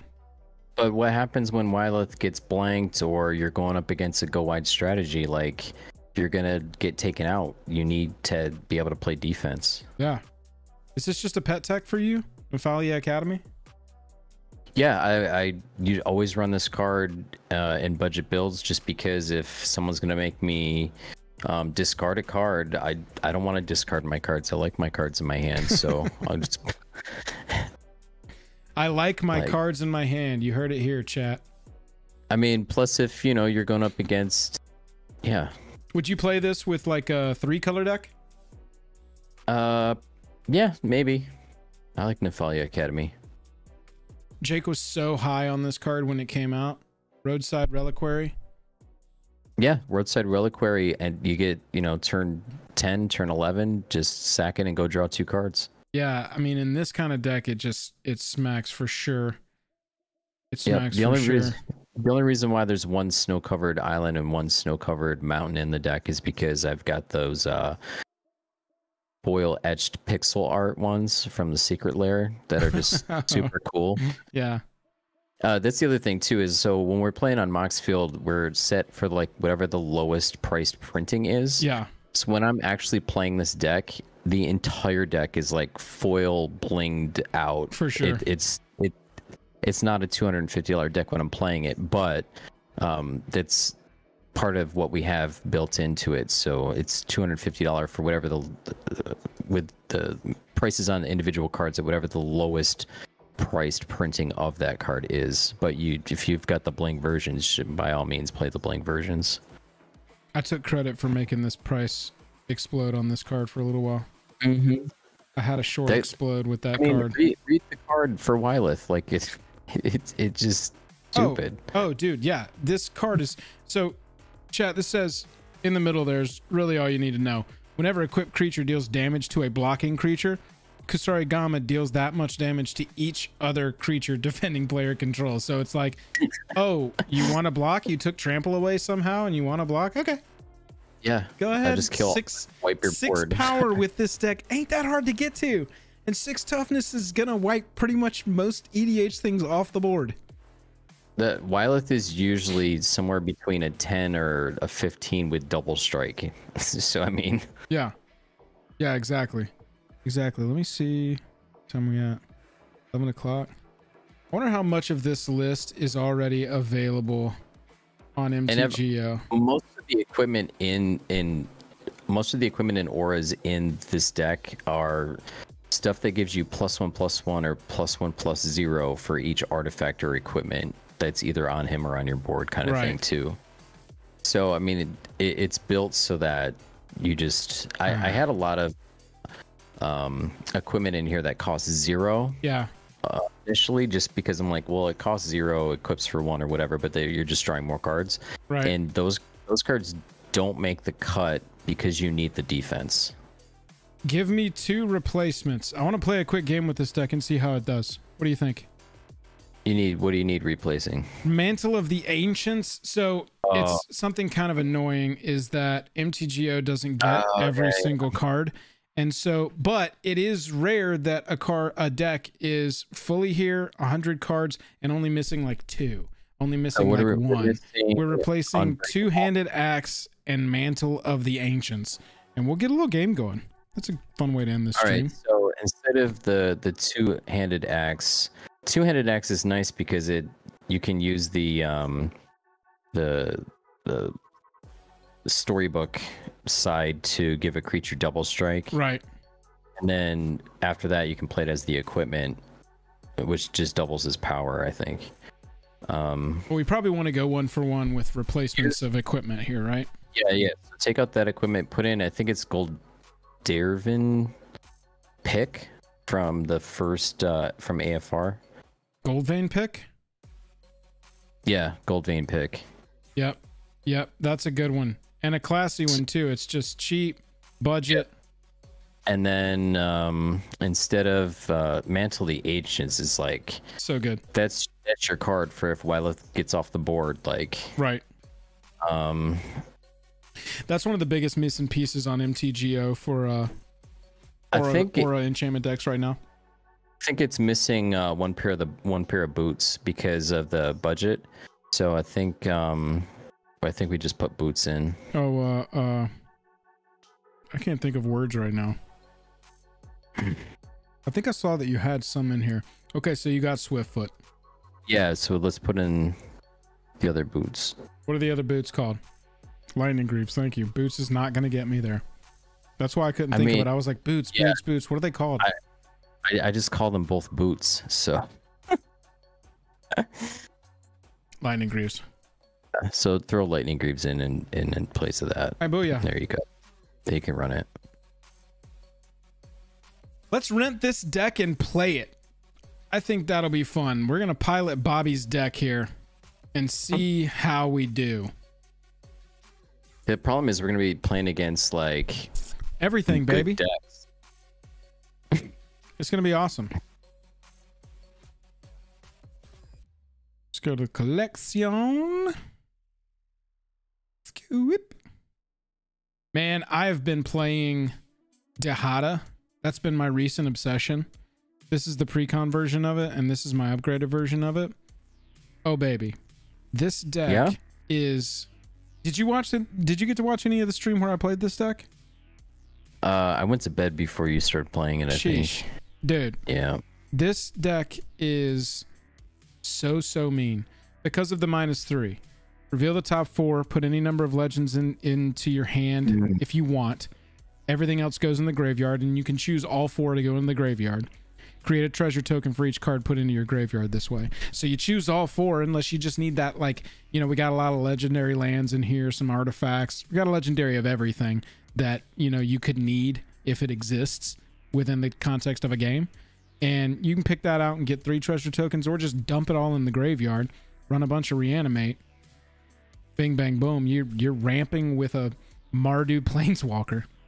Yeah, I actually played this deck stock against like 3 decks. One was maybe a 5, and then there was like a 6 and a 7. Yeah. And I because I was going up against higher power levels and I was playing it stock for the first time, I ran the creature, not the Planeswalker. Oh yeah, Shannon made the 99 of the deck because of the draw ability. The Menace is really good because you do end up a lot of times winning with this deck with one big swing, but it's whenever you play a legendary land or cast a legendary spell. I mean, sorry, whenever you cast a legendary spell or play a legendary land, that's the huge one. Your legendary lands turn into card draw, lose a life. Oh, so good.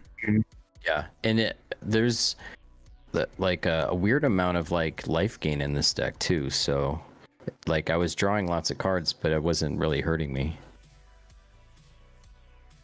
Bobby's winning deck. And we got to choose the Boros icon for it, Abby. Obviously. And That's I only fine. play this. What? I only play this deck with a Boros mat too. Well, unfortunately, we can't do that in MTGO, but what we can do is jump in. Hey, if any of you are MTGO players and you want to play, come on over. Come on over.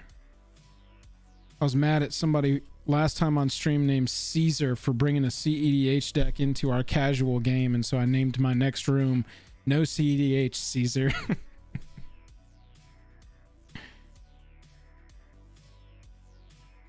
Oh, let's just name it Jam Stream. Yeah. All right. We're going to get a little MTGO going tonight to end the stream up. I appreciate everybody hanging out. Like I said, this is a format that has been long requested, and I've wanted to do it for a long time, so I hope everybody enjoyed it. We're going to cool down. What I'd like to do with these streams is, go over 3 or 4 decks and then play one of them. I think that'd be the most fun. And so we are going to do that right now. On your way out, if you would, hit that like button, hit that subscribe button if you don't want to hang out and watch a game played. Other than that, just a casual night, just chilling, waiting on the weekend. I'm gonna grab another beer. Do it. I'll be right here. Yeah, Joe, I will. This has been fun. I should have worn my wide up sweatpants. My bad. I do like that you wore your Washington Nationals hat. Yeah, it's nice. Actually, I got this hat in Montreal. Oh, really? Nice. I figured you wouldn't be wearing a Mets hat tonight. Yeah, eat shit.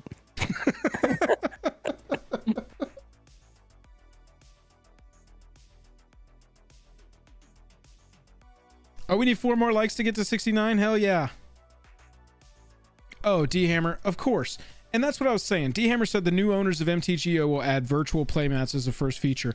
Yes, and they should. Why not? Make this platform. I am not opposed to them putting in accepted monetization trends of the industry into this game to make this game make more money so that they can make this game better. This is the premier digital client for Commander, and it sucks. It's fine. People love it. I love it. I've played all the time, but I've grown to love it for all of its inconsistencies and all of its shortcomings. But with this new developer, hopefully, they've done EverQuest and like Justice League Online or whatever that thing's called, and they've got a portfolio of successful games. Maybe not games that anybody plays that is here right now. They should have just threw a bunch of money at Square Enix and they just had them built it. Something, man. Something. I've tweeted so many times about this. I just cannot understand why in 2022 Commander players are being sucked dry in paper and not digitally. That doesn't make sense to me. Give us the opportunity to play the game online as well, and try and replicate it the best you can. Have you ever played, Bobby, on Tabletop Simulator? Chat, anybody of y'all ever played on Tabletop Simulator? I've only played Flesh and Blood on tabletop. With Tabletop Simulator, is there any way I could get in there and like be a director? So can I like spectate the game that somebody else is playing and like, you know, fly around the table, zoom in and out? Is that possible? I don't know. GL Films, do you understand what I'm asking? Mm-hmm. You said you played, so I would be able to do that. I could spectate. I've been thinking about that as a way to have sort of a you know, long distance. All right, we're gonna leave this one, see if we can just join somebody's in progress. $50 TCG market budget decks, 5 to 7 power level, please. I don't think we can walk in there with our 250. What does it say though? Oh, it said $50 budget $50 decks. TCG budget deck, and we brought We got 250. a 250. Let's try that. 250 budget. TCG player market budget. Let's roll. Yeah, Baitmaster, it is, you know, it's hard to politic online. A lot of times it just becomes like kind of min-max or wildly salty, like you attacked me first, so for no reason now I'm just going to come at you because you're an invisible person on a screen and I don't care. That kind of thing. Bob, are you good to hang around for like another hour? Yeah, man, I'm chilling. I Okay, just cracked I just cracked a tall boy, so we're good. Gotcha. Beautiful. I'm drinking the Young Lion Hey A. Hey, hells. It's got Buffalo Bills Zubas Nice. design. Yeah. We're going to, wife and I are going to go do a little night away. Friday night, tomorrow night. We're going to go hit up some fall festival action in the North Georgia mountains. Nice. Go see some changing color trees. Man, we lived in Mass for 2 years, and I gotta say, I miss that shit. Yeah, man, I'm in upstate. Like, the foliage around here is, like, insane right now. Like, red and yellow and orange. Yeah, I bet.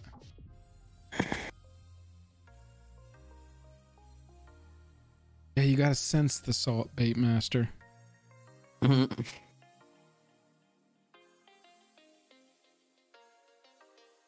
Well, I'll say while we're waiting here on some opponents, Bobby, thank you for the Commander League, pal. Yeah, man. You brought us a gift to the community. Yeah, I mean, I was just trying to get during lockdown, just get games organized. Right. And we had enough people that wanted to play like pretty much nightly because nobody was no one was doing anything else. Yeah. So and we just got a league organized, and it just kind of, there was enough people who wanted to join. Well, so it takes a lot. When Bobby first mentioned it to me, I was like, bro, we can't even stay consistent with our long form, and like we can do a short a day. We got that on lock. We got like a long form a week. We got that on lock. We'd like maybe 1 or 2 more of those, and definitely like 2 streams a week. It's just tough, man. Full-time job. Now I got the baby. Yeah. Already feel guilty sitting. I work from home, so I'm in my office all day. I've never played on Cockatrice either, Corey. I'm butchering that pronunciation? No, you're good.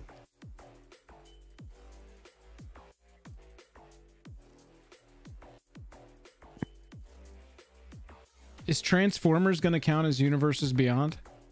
It won't be out in time. Yeah, I know it won't be out, but is that considered Universes Beyond? I think it is. You're just inserting it randomly into Brothers War? So dumb. It's weird to me, and we haven't even talked about this on the channel yet. Jake and I haven't even made a video yet, but it's weird to me that, damn, we can't get a game tonight. Oh shit, missed that one. That was the $50 one though. They don't want you in there. No, it's this one right here.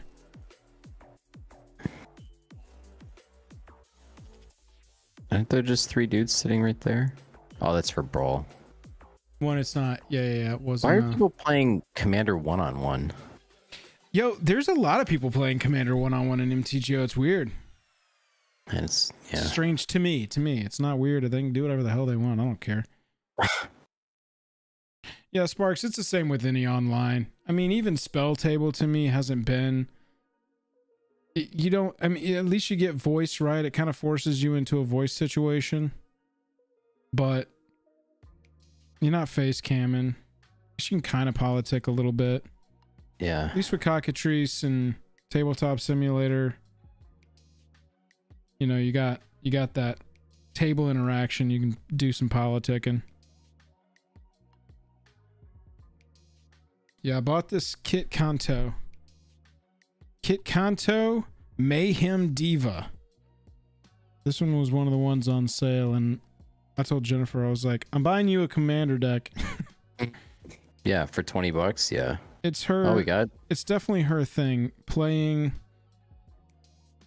creatures, token creatures. Really likes token creatures. It really sucks that and the goat ability is insane on that. This person's got the Eliwick avatar. It really sucks that the dungeon planeswalker is in green, which has like 0 dungeon support. Oh, dude. Like, what are you doing? We end up getting crapped for Commander players and Commander builds because they want to make sure that they don't run into like energy again or some mechanic that they can't keep the lid on in standard. And so we end up getting these off-color options that aren't going to, you know, fit into the deck. It'd be great if we could go back to Kaladesh. I actually can't believe, with all the money-making stuff that they've been trying to do, I had money on that announcement day a month ago, 2 months ago, being like, we're going back to Kaladesh, and you can open energy cards.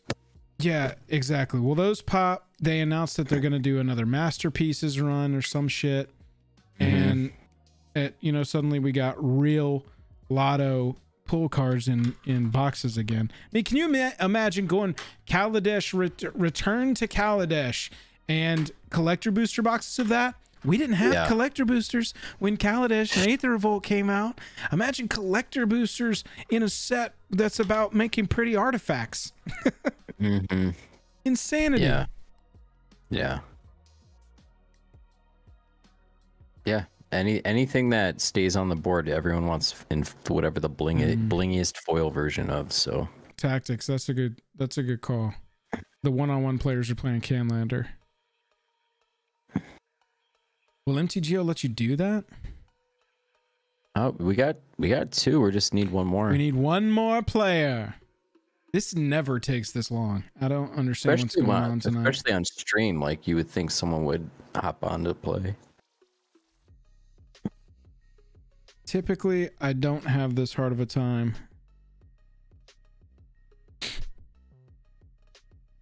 Hey, if you want to play MTGO, you do not need cards on your account. You just go sign up for a service like Mana Traders, and for like around $30 a month, you can rent up to 400 ticks at a time. Ah, somebody left.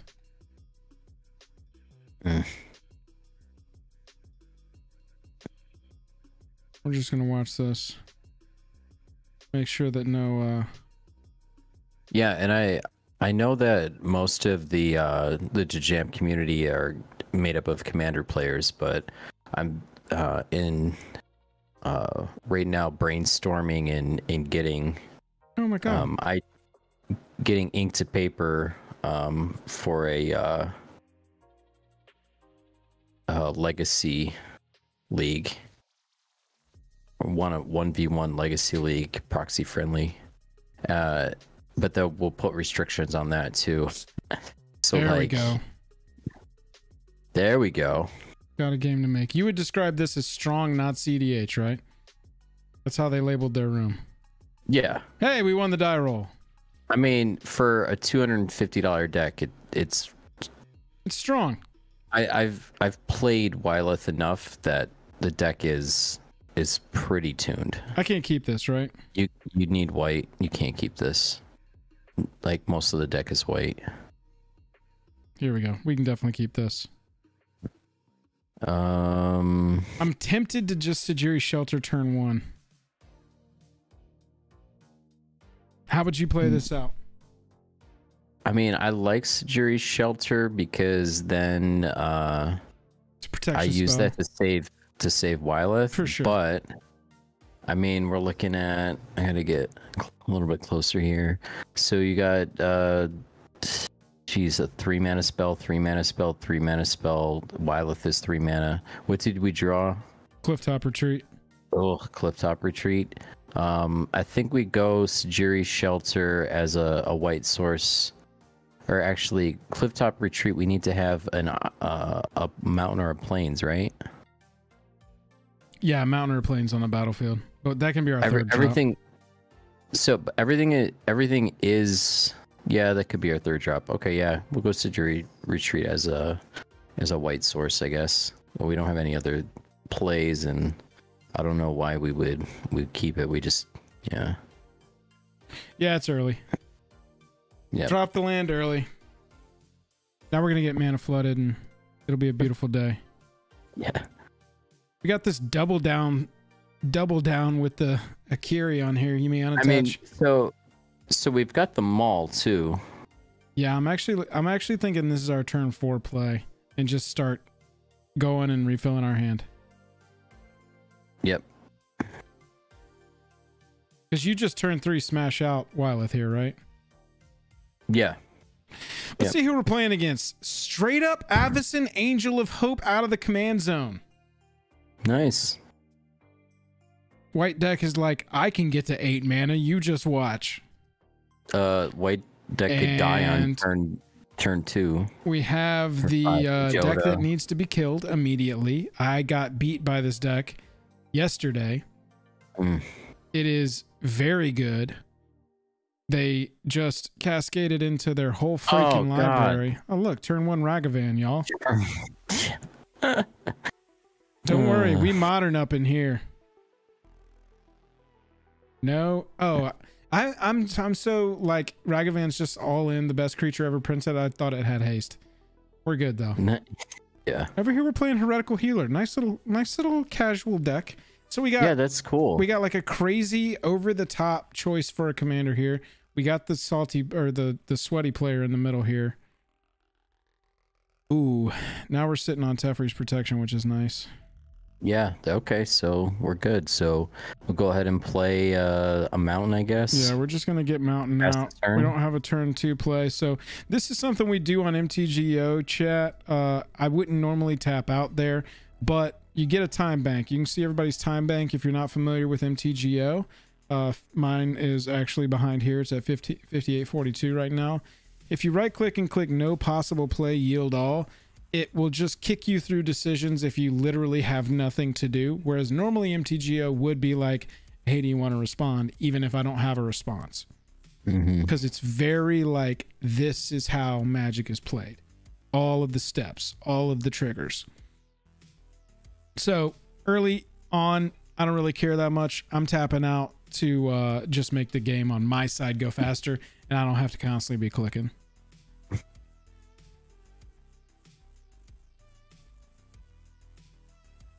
Yeah, Baitmaster, it's kind of funny. I was playing my Dahada upgraded deck, and the opponent was playing Joda, and then there were 2 other decks. I don't even remember what they were.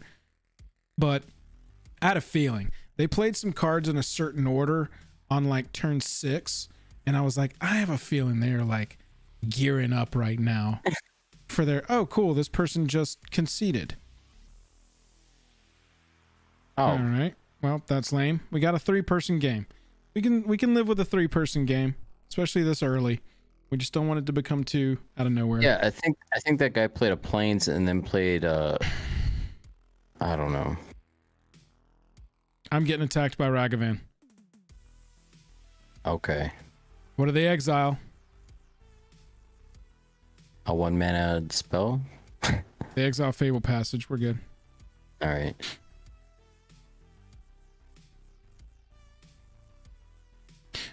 Yeah, I think they played Karoo. I don't think they intended to play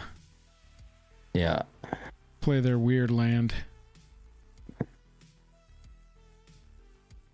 Enters the just play it battlefield. out. Well, it enters the battlefield tapped, and when it enters the battlefield, you sack it unless you return an untapped planes you control to its owner's hand. I don't know if maybe they tapped the planes. He had tapped the planes. Yeah, so he's just like, oh, shame concede. Yep. All right. Well, the Ragavan is an issue. I'm hoping that the Joda deck is really all in on their build and not too worried about getting smacked for removals. 44 commander damage. They can block with their Ragavan. All right, yeah. So I guess we go Cliff Chop into Hammer.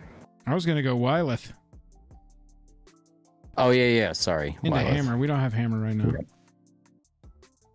I meant Maul. I play Maul next turn. Yeah. Maul is after Wyleth. We're just gonna get in there. What is it, Vigi? No, flying in first strike. No. Yep. But I mean, we get that Maul on him, and he's a 4/4 flying first strike, trample, draw card on the attack trigger. Here comes Ragavan and Karizev and Ragavan all at me. Actually, it's Spirit Mantle too now. Oh, they're not swinging at me with any of this. Nope. The other. Oh, yeah. Karizev and Ragavan are coming at me. This Ragavan's going over there. I'm not gonna block. Isn't Ragavan a 1/1? 2/1. We need Vigi. Oh. Vigi on this boy. Oh, you just need an equipment on Wyleth. Start drawing some cards. Yep.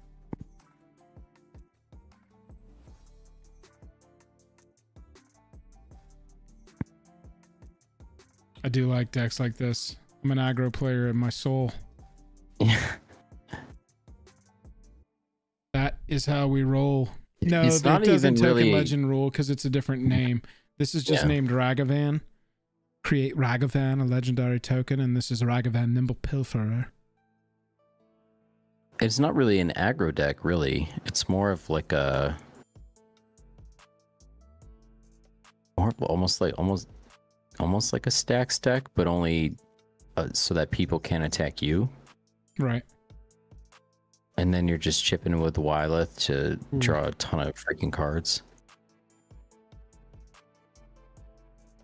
See, and then this is where Mantle the Agents would come into to play. Like you sandbag that card for after the board wipe. Fire ants. Yeah, you got to no. All right, so do we put out Spirit Mantle maybe? I'm kind of thinking Maul just because it flies, but... Well, it gives it +2/+2. Yeah, let's go with Maul. Well, I like Mantle because... Nah, we're 1 mana. I think we play Mantle next turn because we would be open for Teferi's after that. Yeah, so next time...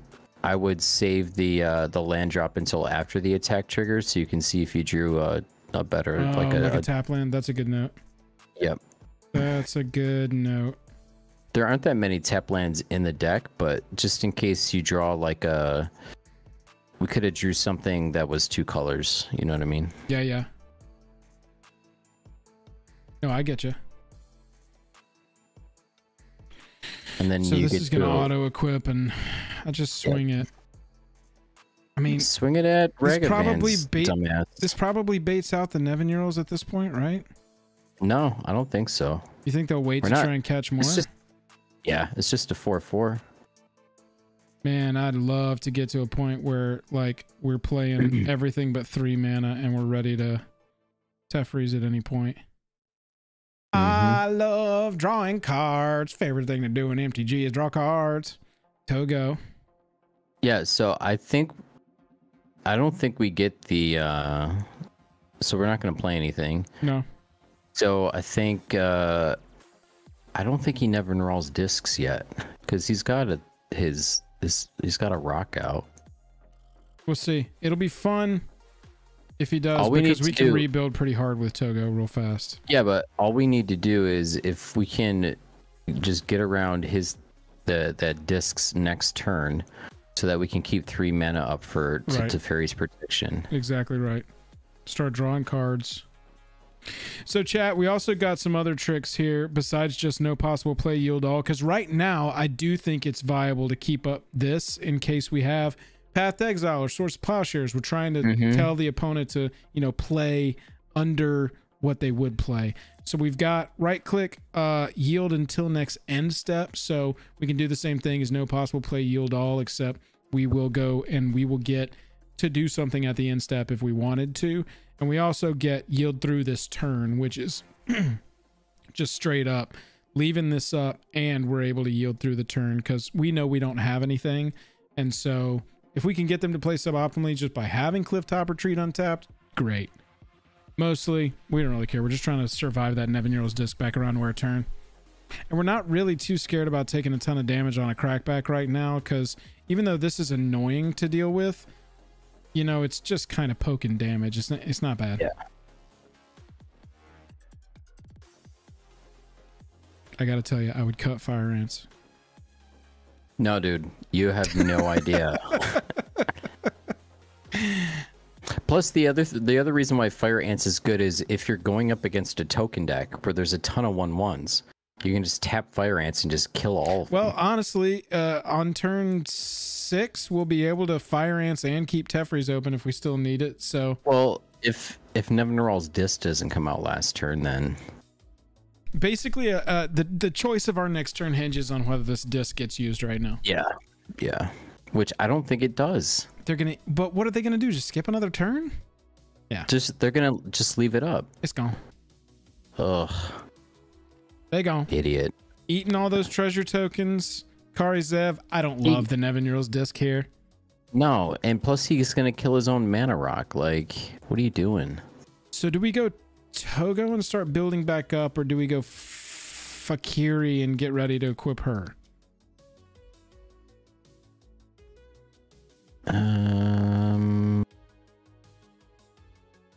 Yes, we're gonna return it to the command zone. Or we could just recast Wyleth for 5, say fuck it, and just, okay, we're rebuilding. Yeah, I guess just throw Wyleth back up. Garna's gonna return Karzev and Ragavan. That's so funny. Baitmaster, I don't think treasures are underrated at all. I think they are exactly rated.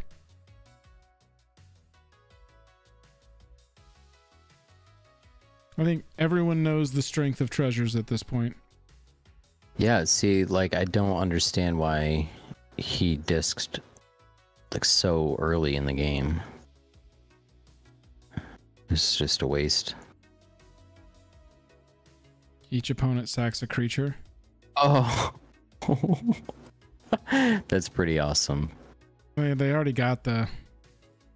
I'm glad this is happening now based on our game plan.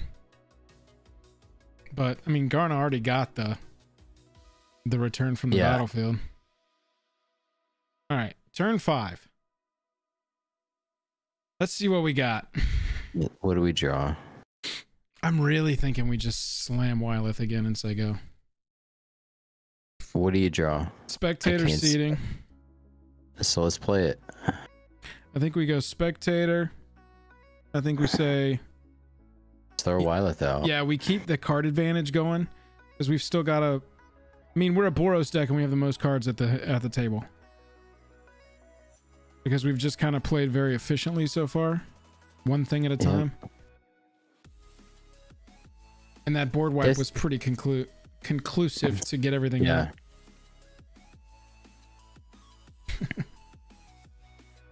That's the other thing when you're playing Voltron is when you have that save spell like a Teferi's Protection, right, is just playing it out slowly and not trying to put out 2 equipments or 2 auras or 1 of each on a turn.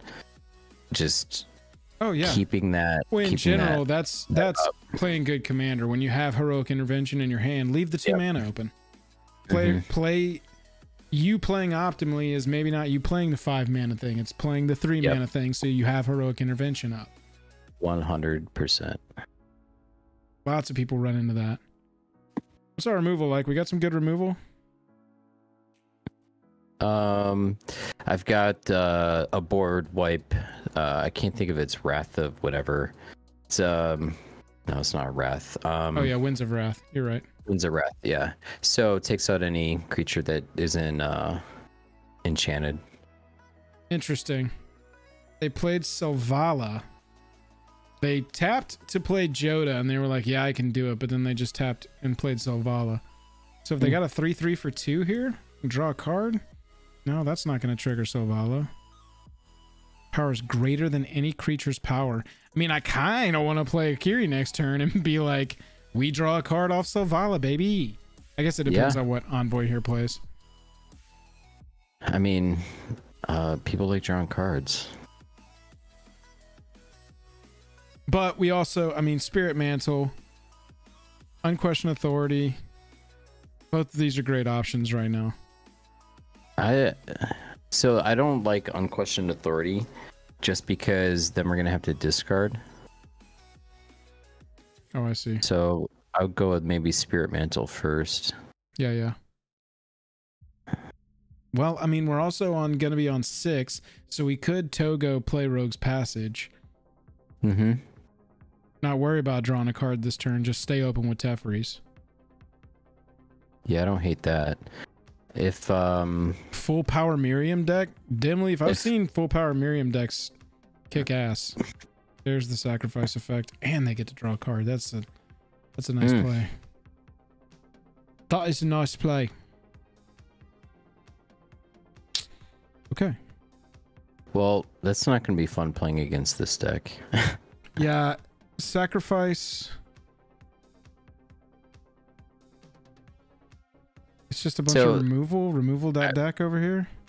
So that's the case for getting on, authority out on Wyleth as soon as possible. Well, you still gotta sacrifice him then. Yeah. But getting that Teferi's Protection. I kind of want to play this. We're gonna be unopened. We won't have Teferi's up, but it won't matter. We're gonna draw a card off of this because of Selvala.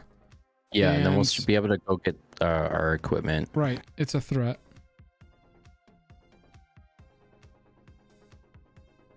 Yes, we would like to draw a card. We draw Golem Skin Gauntlets and we can play it immediately. Nice.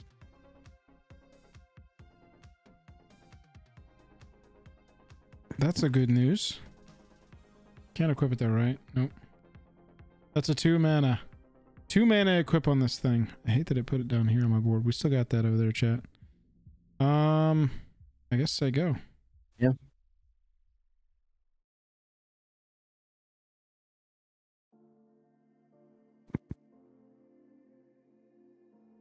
We're trying to get our board to that point where we can just have that big turn. Why do I feel like Lily's gonna play a Fleshbag Marauder or some shit on the next turn? Oh, dude. I mean, yeah, it's maybe they'll run out of cards eventually. It sucks that Demon's Disciple was so synergistic with Selvala because I wanted to play a 3-power creature first, but we'll see. I mean, chances are this Joda deck pops off and still wins this thing.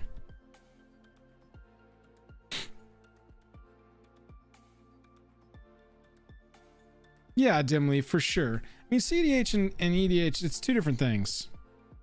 I know they have the fact that they're commander in common, but mostly we talk non-CDH around here. We're not opposed to it. I do play it. But when we're talking about a card is good or bad, we're talking about casual commander from jank to strong. And usually if I'm playing CEDH, I need to be playing jank like Angie Falconwrath or something. Right. All right. There's Joda. They don't have mana open to protect it right now. Besides 1 green. I guess Snakeskin. Oh, is she? Oh, wow. Never mind. We might be about to lose right here.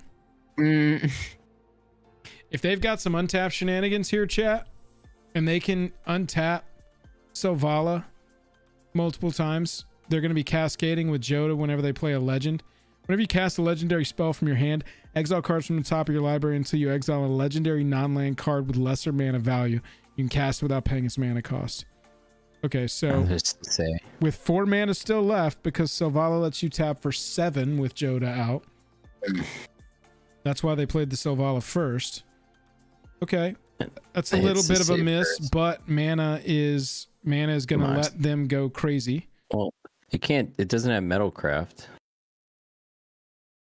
No, yeah, you're right. You're right. Legendary creatures you control get +X/+X, where X is the number of legendary creatures you control. It's an 8/8. Uh-oh. Oh, they use 3 mana to cycle. All right, they're not going off this turn, but we are in trouble. Yeah, they can't. Yeah.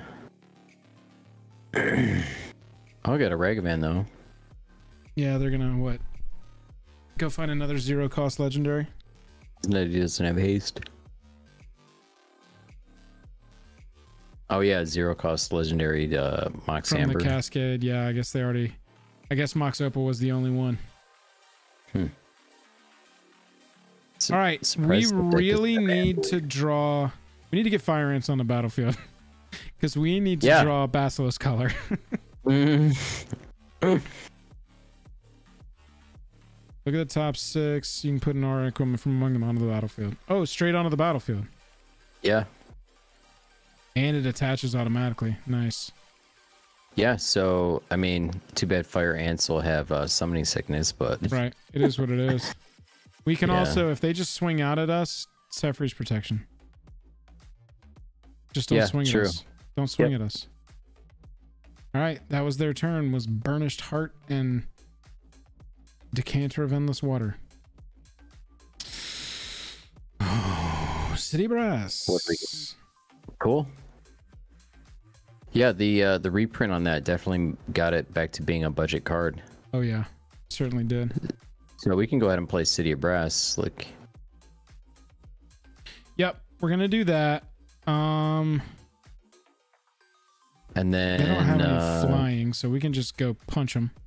Yeah, we'll go roll the dice on Sky Hunter and hope we get something cool.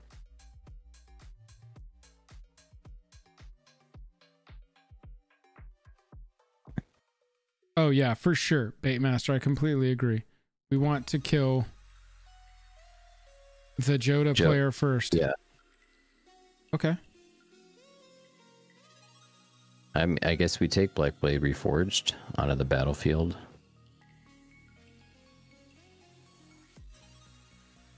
That's pretty good. Here's 10 to the face, and we can just disappear from existence. Bye-bye.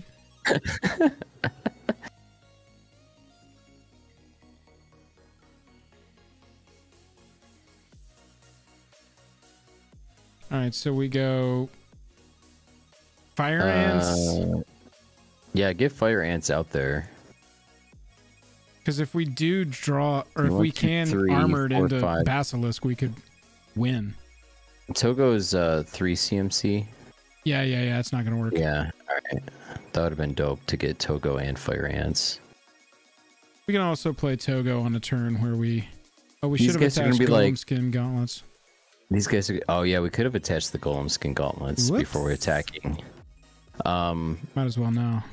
These guys are going to be like... What the fuck is Fire Ants? It's equipped too. It's equipped too. We want 3 open. All right. Yep. All right. We can pass. So this is now, chat, where we don't have any yields on. We want to time this set freeze protection perfectly. What I'd love to happen is if they could just swing out at us. I guarantee neither one of these guys has ever seen Fire Ants. No one ever has, Bobby. I'm pretty sure you invented this card and put it into the MTG game. Rip and Ship, what's up? Good to see you. Bobby does have a face. I'm not watching chat. I'm trying to keep the screen as large as possible, but how's it going, Lance? Yeah, so the face cam is cool. Like my overhead cam, I can just kind of swing down and flip it around. So yeah, well, this will be a you know, series that we do more going forward, because you know, obviously we haven't done it for any of the decks this year, so we can be like, this deck won March. Welcome. Tell us about the deck. And I think it'll raise awareness of the league too, because I think more people would play if they knew about it. And it's kind of on me for not advertising it better. Y'all, if after giving Fire Ants so much shit, we can get a Basilisk collar off of this armored. With the Tefries up, like they're going for a win here most likely, because this person's down to a burnished heart. I'm on a 2-1. Teferi's protection is going to be so dope. And if we can get the collar off of the sky and attach it to the Fire Ants and then tap it to wipe his board, like it's going to be so amazing. Oh yeah, here comes a hasty flasher. I mean, it's like, it's getting crazy over there. This is what the Joda deck does, chat. When you see the Joda deck, kill the Joda deck. You got to kill Joda. I'm pretty sure you just banned Joda in our league, right? For Morphon. There we go. You see this? One white, tap it, untap, target, untap another creature. And so now they can add 12 mana, 13 mana in any combination of colors. And then use Sisei to get whatever they want. Nico, that's exactly right. I am going to get to do the Thanos line.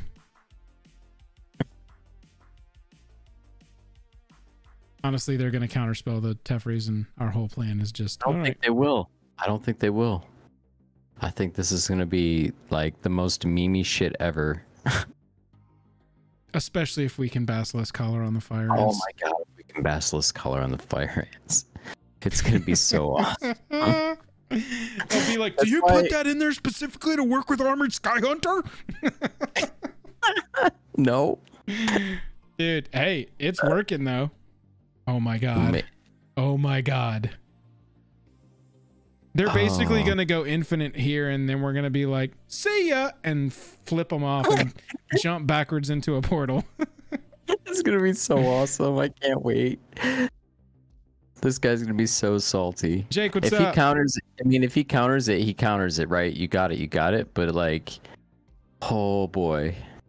Jake, the Joda deck is popping off like crazy, and we've got a Teferi's protection and possibly a way to kill this person next turn. So we're hoping that we can disappear backwards into a portal, and we're like, nice attacks, bro. Oh, man.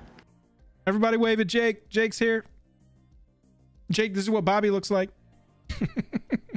Jake knows what I look like. I know. Right. We need, one time for the one time. We got to hit this Basilisk Collar. Oh my god, dude. We got 81 cards in the deck. Somebody do me some numbers. Looking at the top six. Yeah, we need, and we're going to get to draw a card, so we'll go down to 80. So we get to look at the top 7 cards basically, and we need a Basilisk Collar.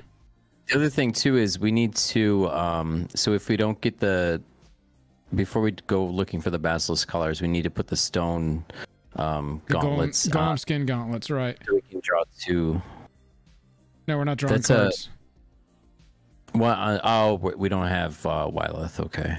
We can drop a Kiri just to draw a card off the Armored Sky Hunter attack, but okay, yeah. So instead of count equipping, our mana correctly. Oh, here's the big attack. Are they out of juice? Yep. Yeah, their hand is empty, bro. If we can hit this thing, oh my god, they're so toast. It's gonna be beautiful. There's an additional combat phase. You know who doesn't care? Teferi's protection guy. Don't care. All right, so I think we go Akiri so that when we do attack, we can draw a card. We're just gonna wait until blocks. So we definitely want to try to hit this out as many times as possible.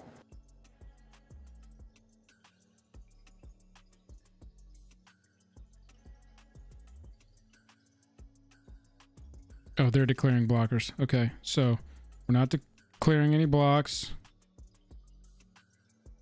Did I just do this wrong? No, here we go. Okay, here we go. Their hand is empty. Bye. See you later. See you later. Bye, Vortex Reborn. See you later. Oh god, that's so awesome. Whee! All right. Oh god. All right, come on, Magic Gods. Not like I told you. Not like I told you. Raise the roof. Raise the roof. Not like I taught you. So basically, we also like fucked this person because they have an additional combat phase to deal with. That guy's dead. He's dead. Okay, the hurt thing here is that they do have flyers. Yeah, this person conceded. Yep. The thing is they do have two flyers that are kind of brutal. Well, let's see. My thing came unequipped. That's so annoying because of Teferi's protection. Or is it just like a glitch right now? No. Yeah, I think it's just glitched. I think it should go back on. It when it phases out, any thing on it would phase out on it. It doesn't leave any zones. Oh Jesus, they can still search up with Sisei. Oh well. Oh man, I would also take top decking Winds of Wrath right here. 1, 2, 3, 4, 5, 6, 7. I think it's 7 total, right? Or is it 9? Winds of Wrath? Winds of Wrath. Oh, it's 5. 5. Oh, shit. Yeah. I thought it was like a huge one. No. Winds of Wrath would be huge right here. Okay, that's not what we wanted. All right, so let's do a Kiri. Well, what about Unquestioned Authority? Just draw a card straight up and Armored's going to be able to get through. Okay. And maybe we 1, 2, 3. If we draw Winds of Wrath, we're not going to have the mana to play it.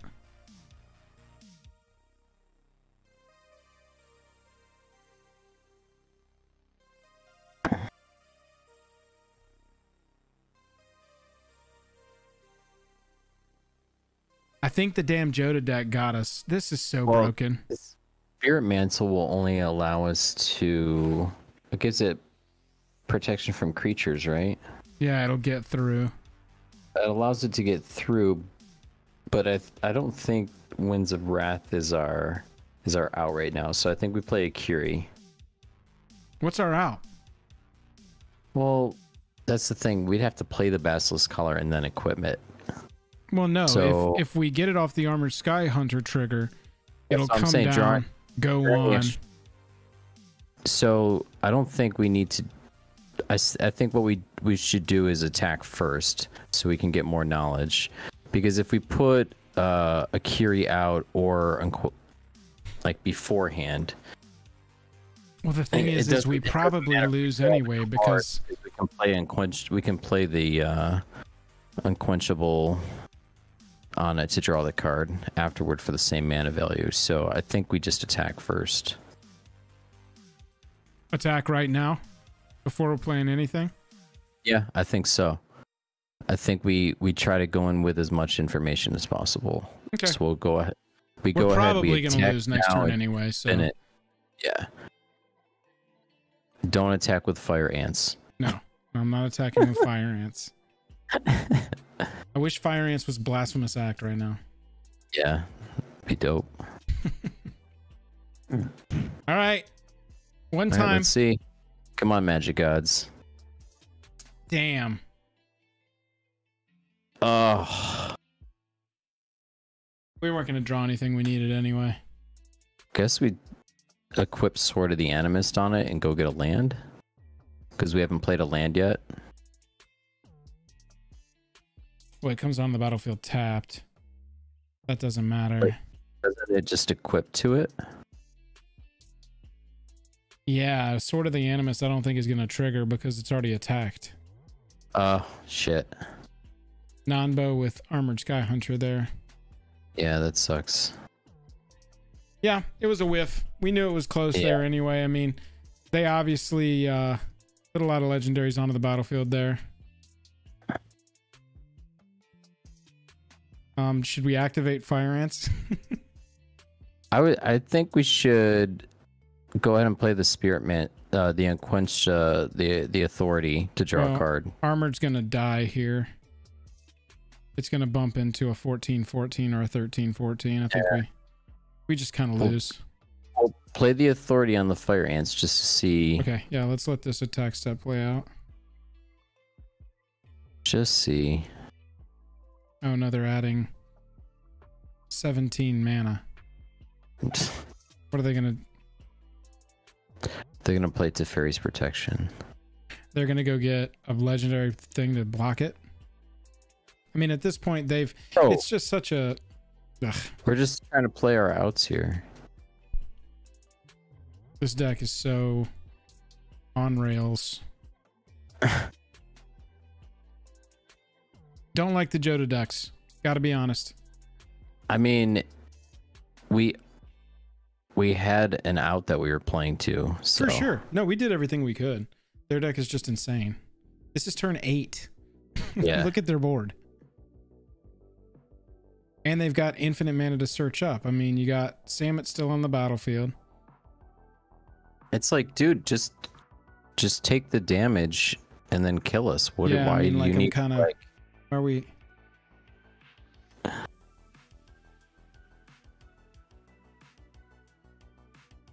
just said, GG, why are you doing more?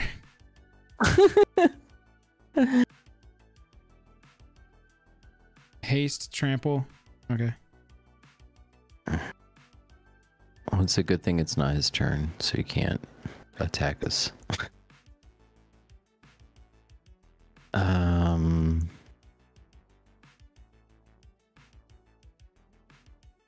Okay. Let us play our one card just to see if we can We're just play. trying to draw Basilisk Collar, baby. Yeah, or Wrath of God. Oh, you run Wrath in here? I think there's Wrath of God in here. I don't think I saw that when we were teching it. I think I got one. Let's go, Fire Ants. Your authority is unquestioned, Fire Ants. Mm-hmm. We believe in you. Draw All right. Basilisk Color. Generous gift. All right. Good game. It was worth a shot. It was worth a shot. Gotta play to your outs, right? Absolutely, you do. I mean, if we could... Here, draw a card. Draw a card. Draw a card. No, we were... Oh, man. Ugh. A source of your choice. That would have only helped us with one creature, right? So, yeah. Check the deck list on this. Chat! We had Dawn Dusk. That would have definitely helped. Every single creature in their deck was like a 15-15.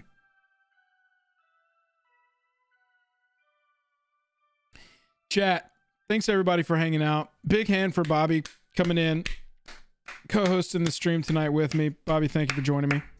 Oh yeah, thanks for having me, bro. It's nice. It was fun. William is Bister. John Reed, thank y'all for the super chats. Everybody hanging out, click that like button, click that subscribe button. If you haven't already, I'm going to call it a night. This was definitely a fun episode. And this is a series we will bring back. We are definitely going to do some, we'll get Jake in here. We'll talk through some decks. I'll have to set up a screen that's got all three of our faces. It'll be a blast. Yeah, it was fun. Especially like talking about like the secret tech that's in our meta and stuff like that. Yeah, for sure. I'm going to chop some of these deck techs out, some of these deck discussions out, and see if anybody wants to watch them after the fact. Mm-hmm. As a little video. Cool. But everybody else, bye-bye. Love you all. Have a happy Friday. Have a happy weekend. We'll be back next Wednesday, live and in person, ready to greet you.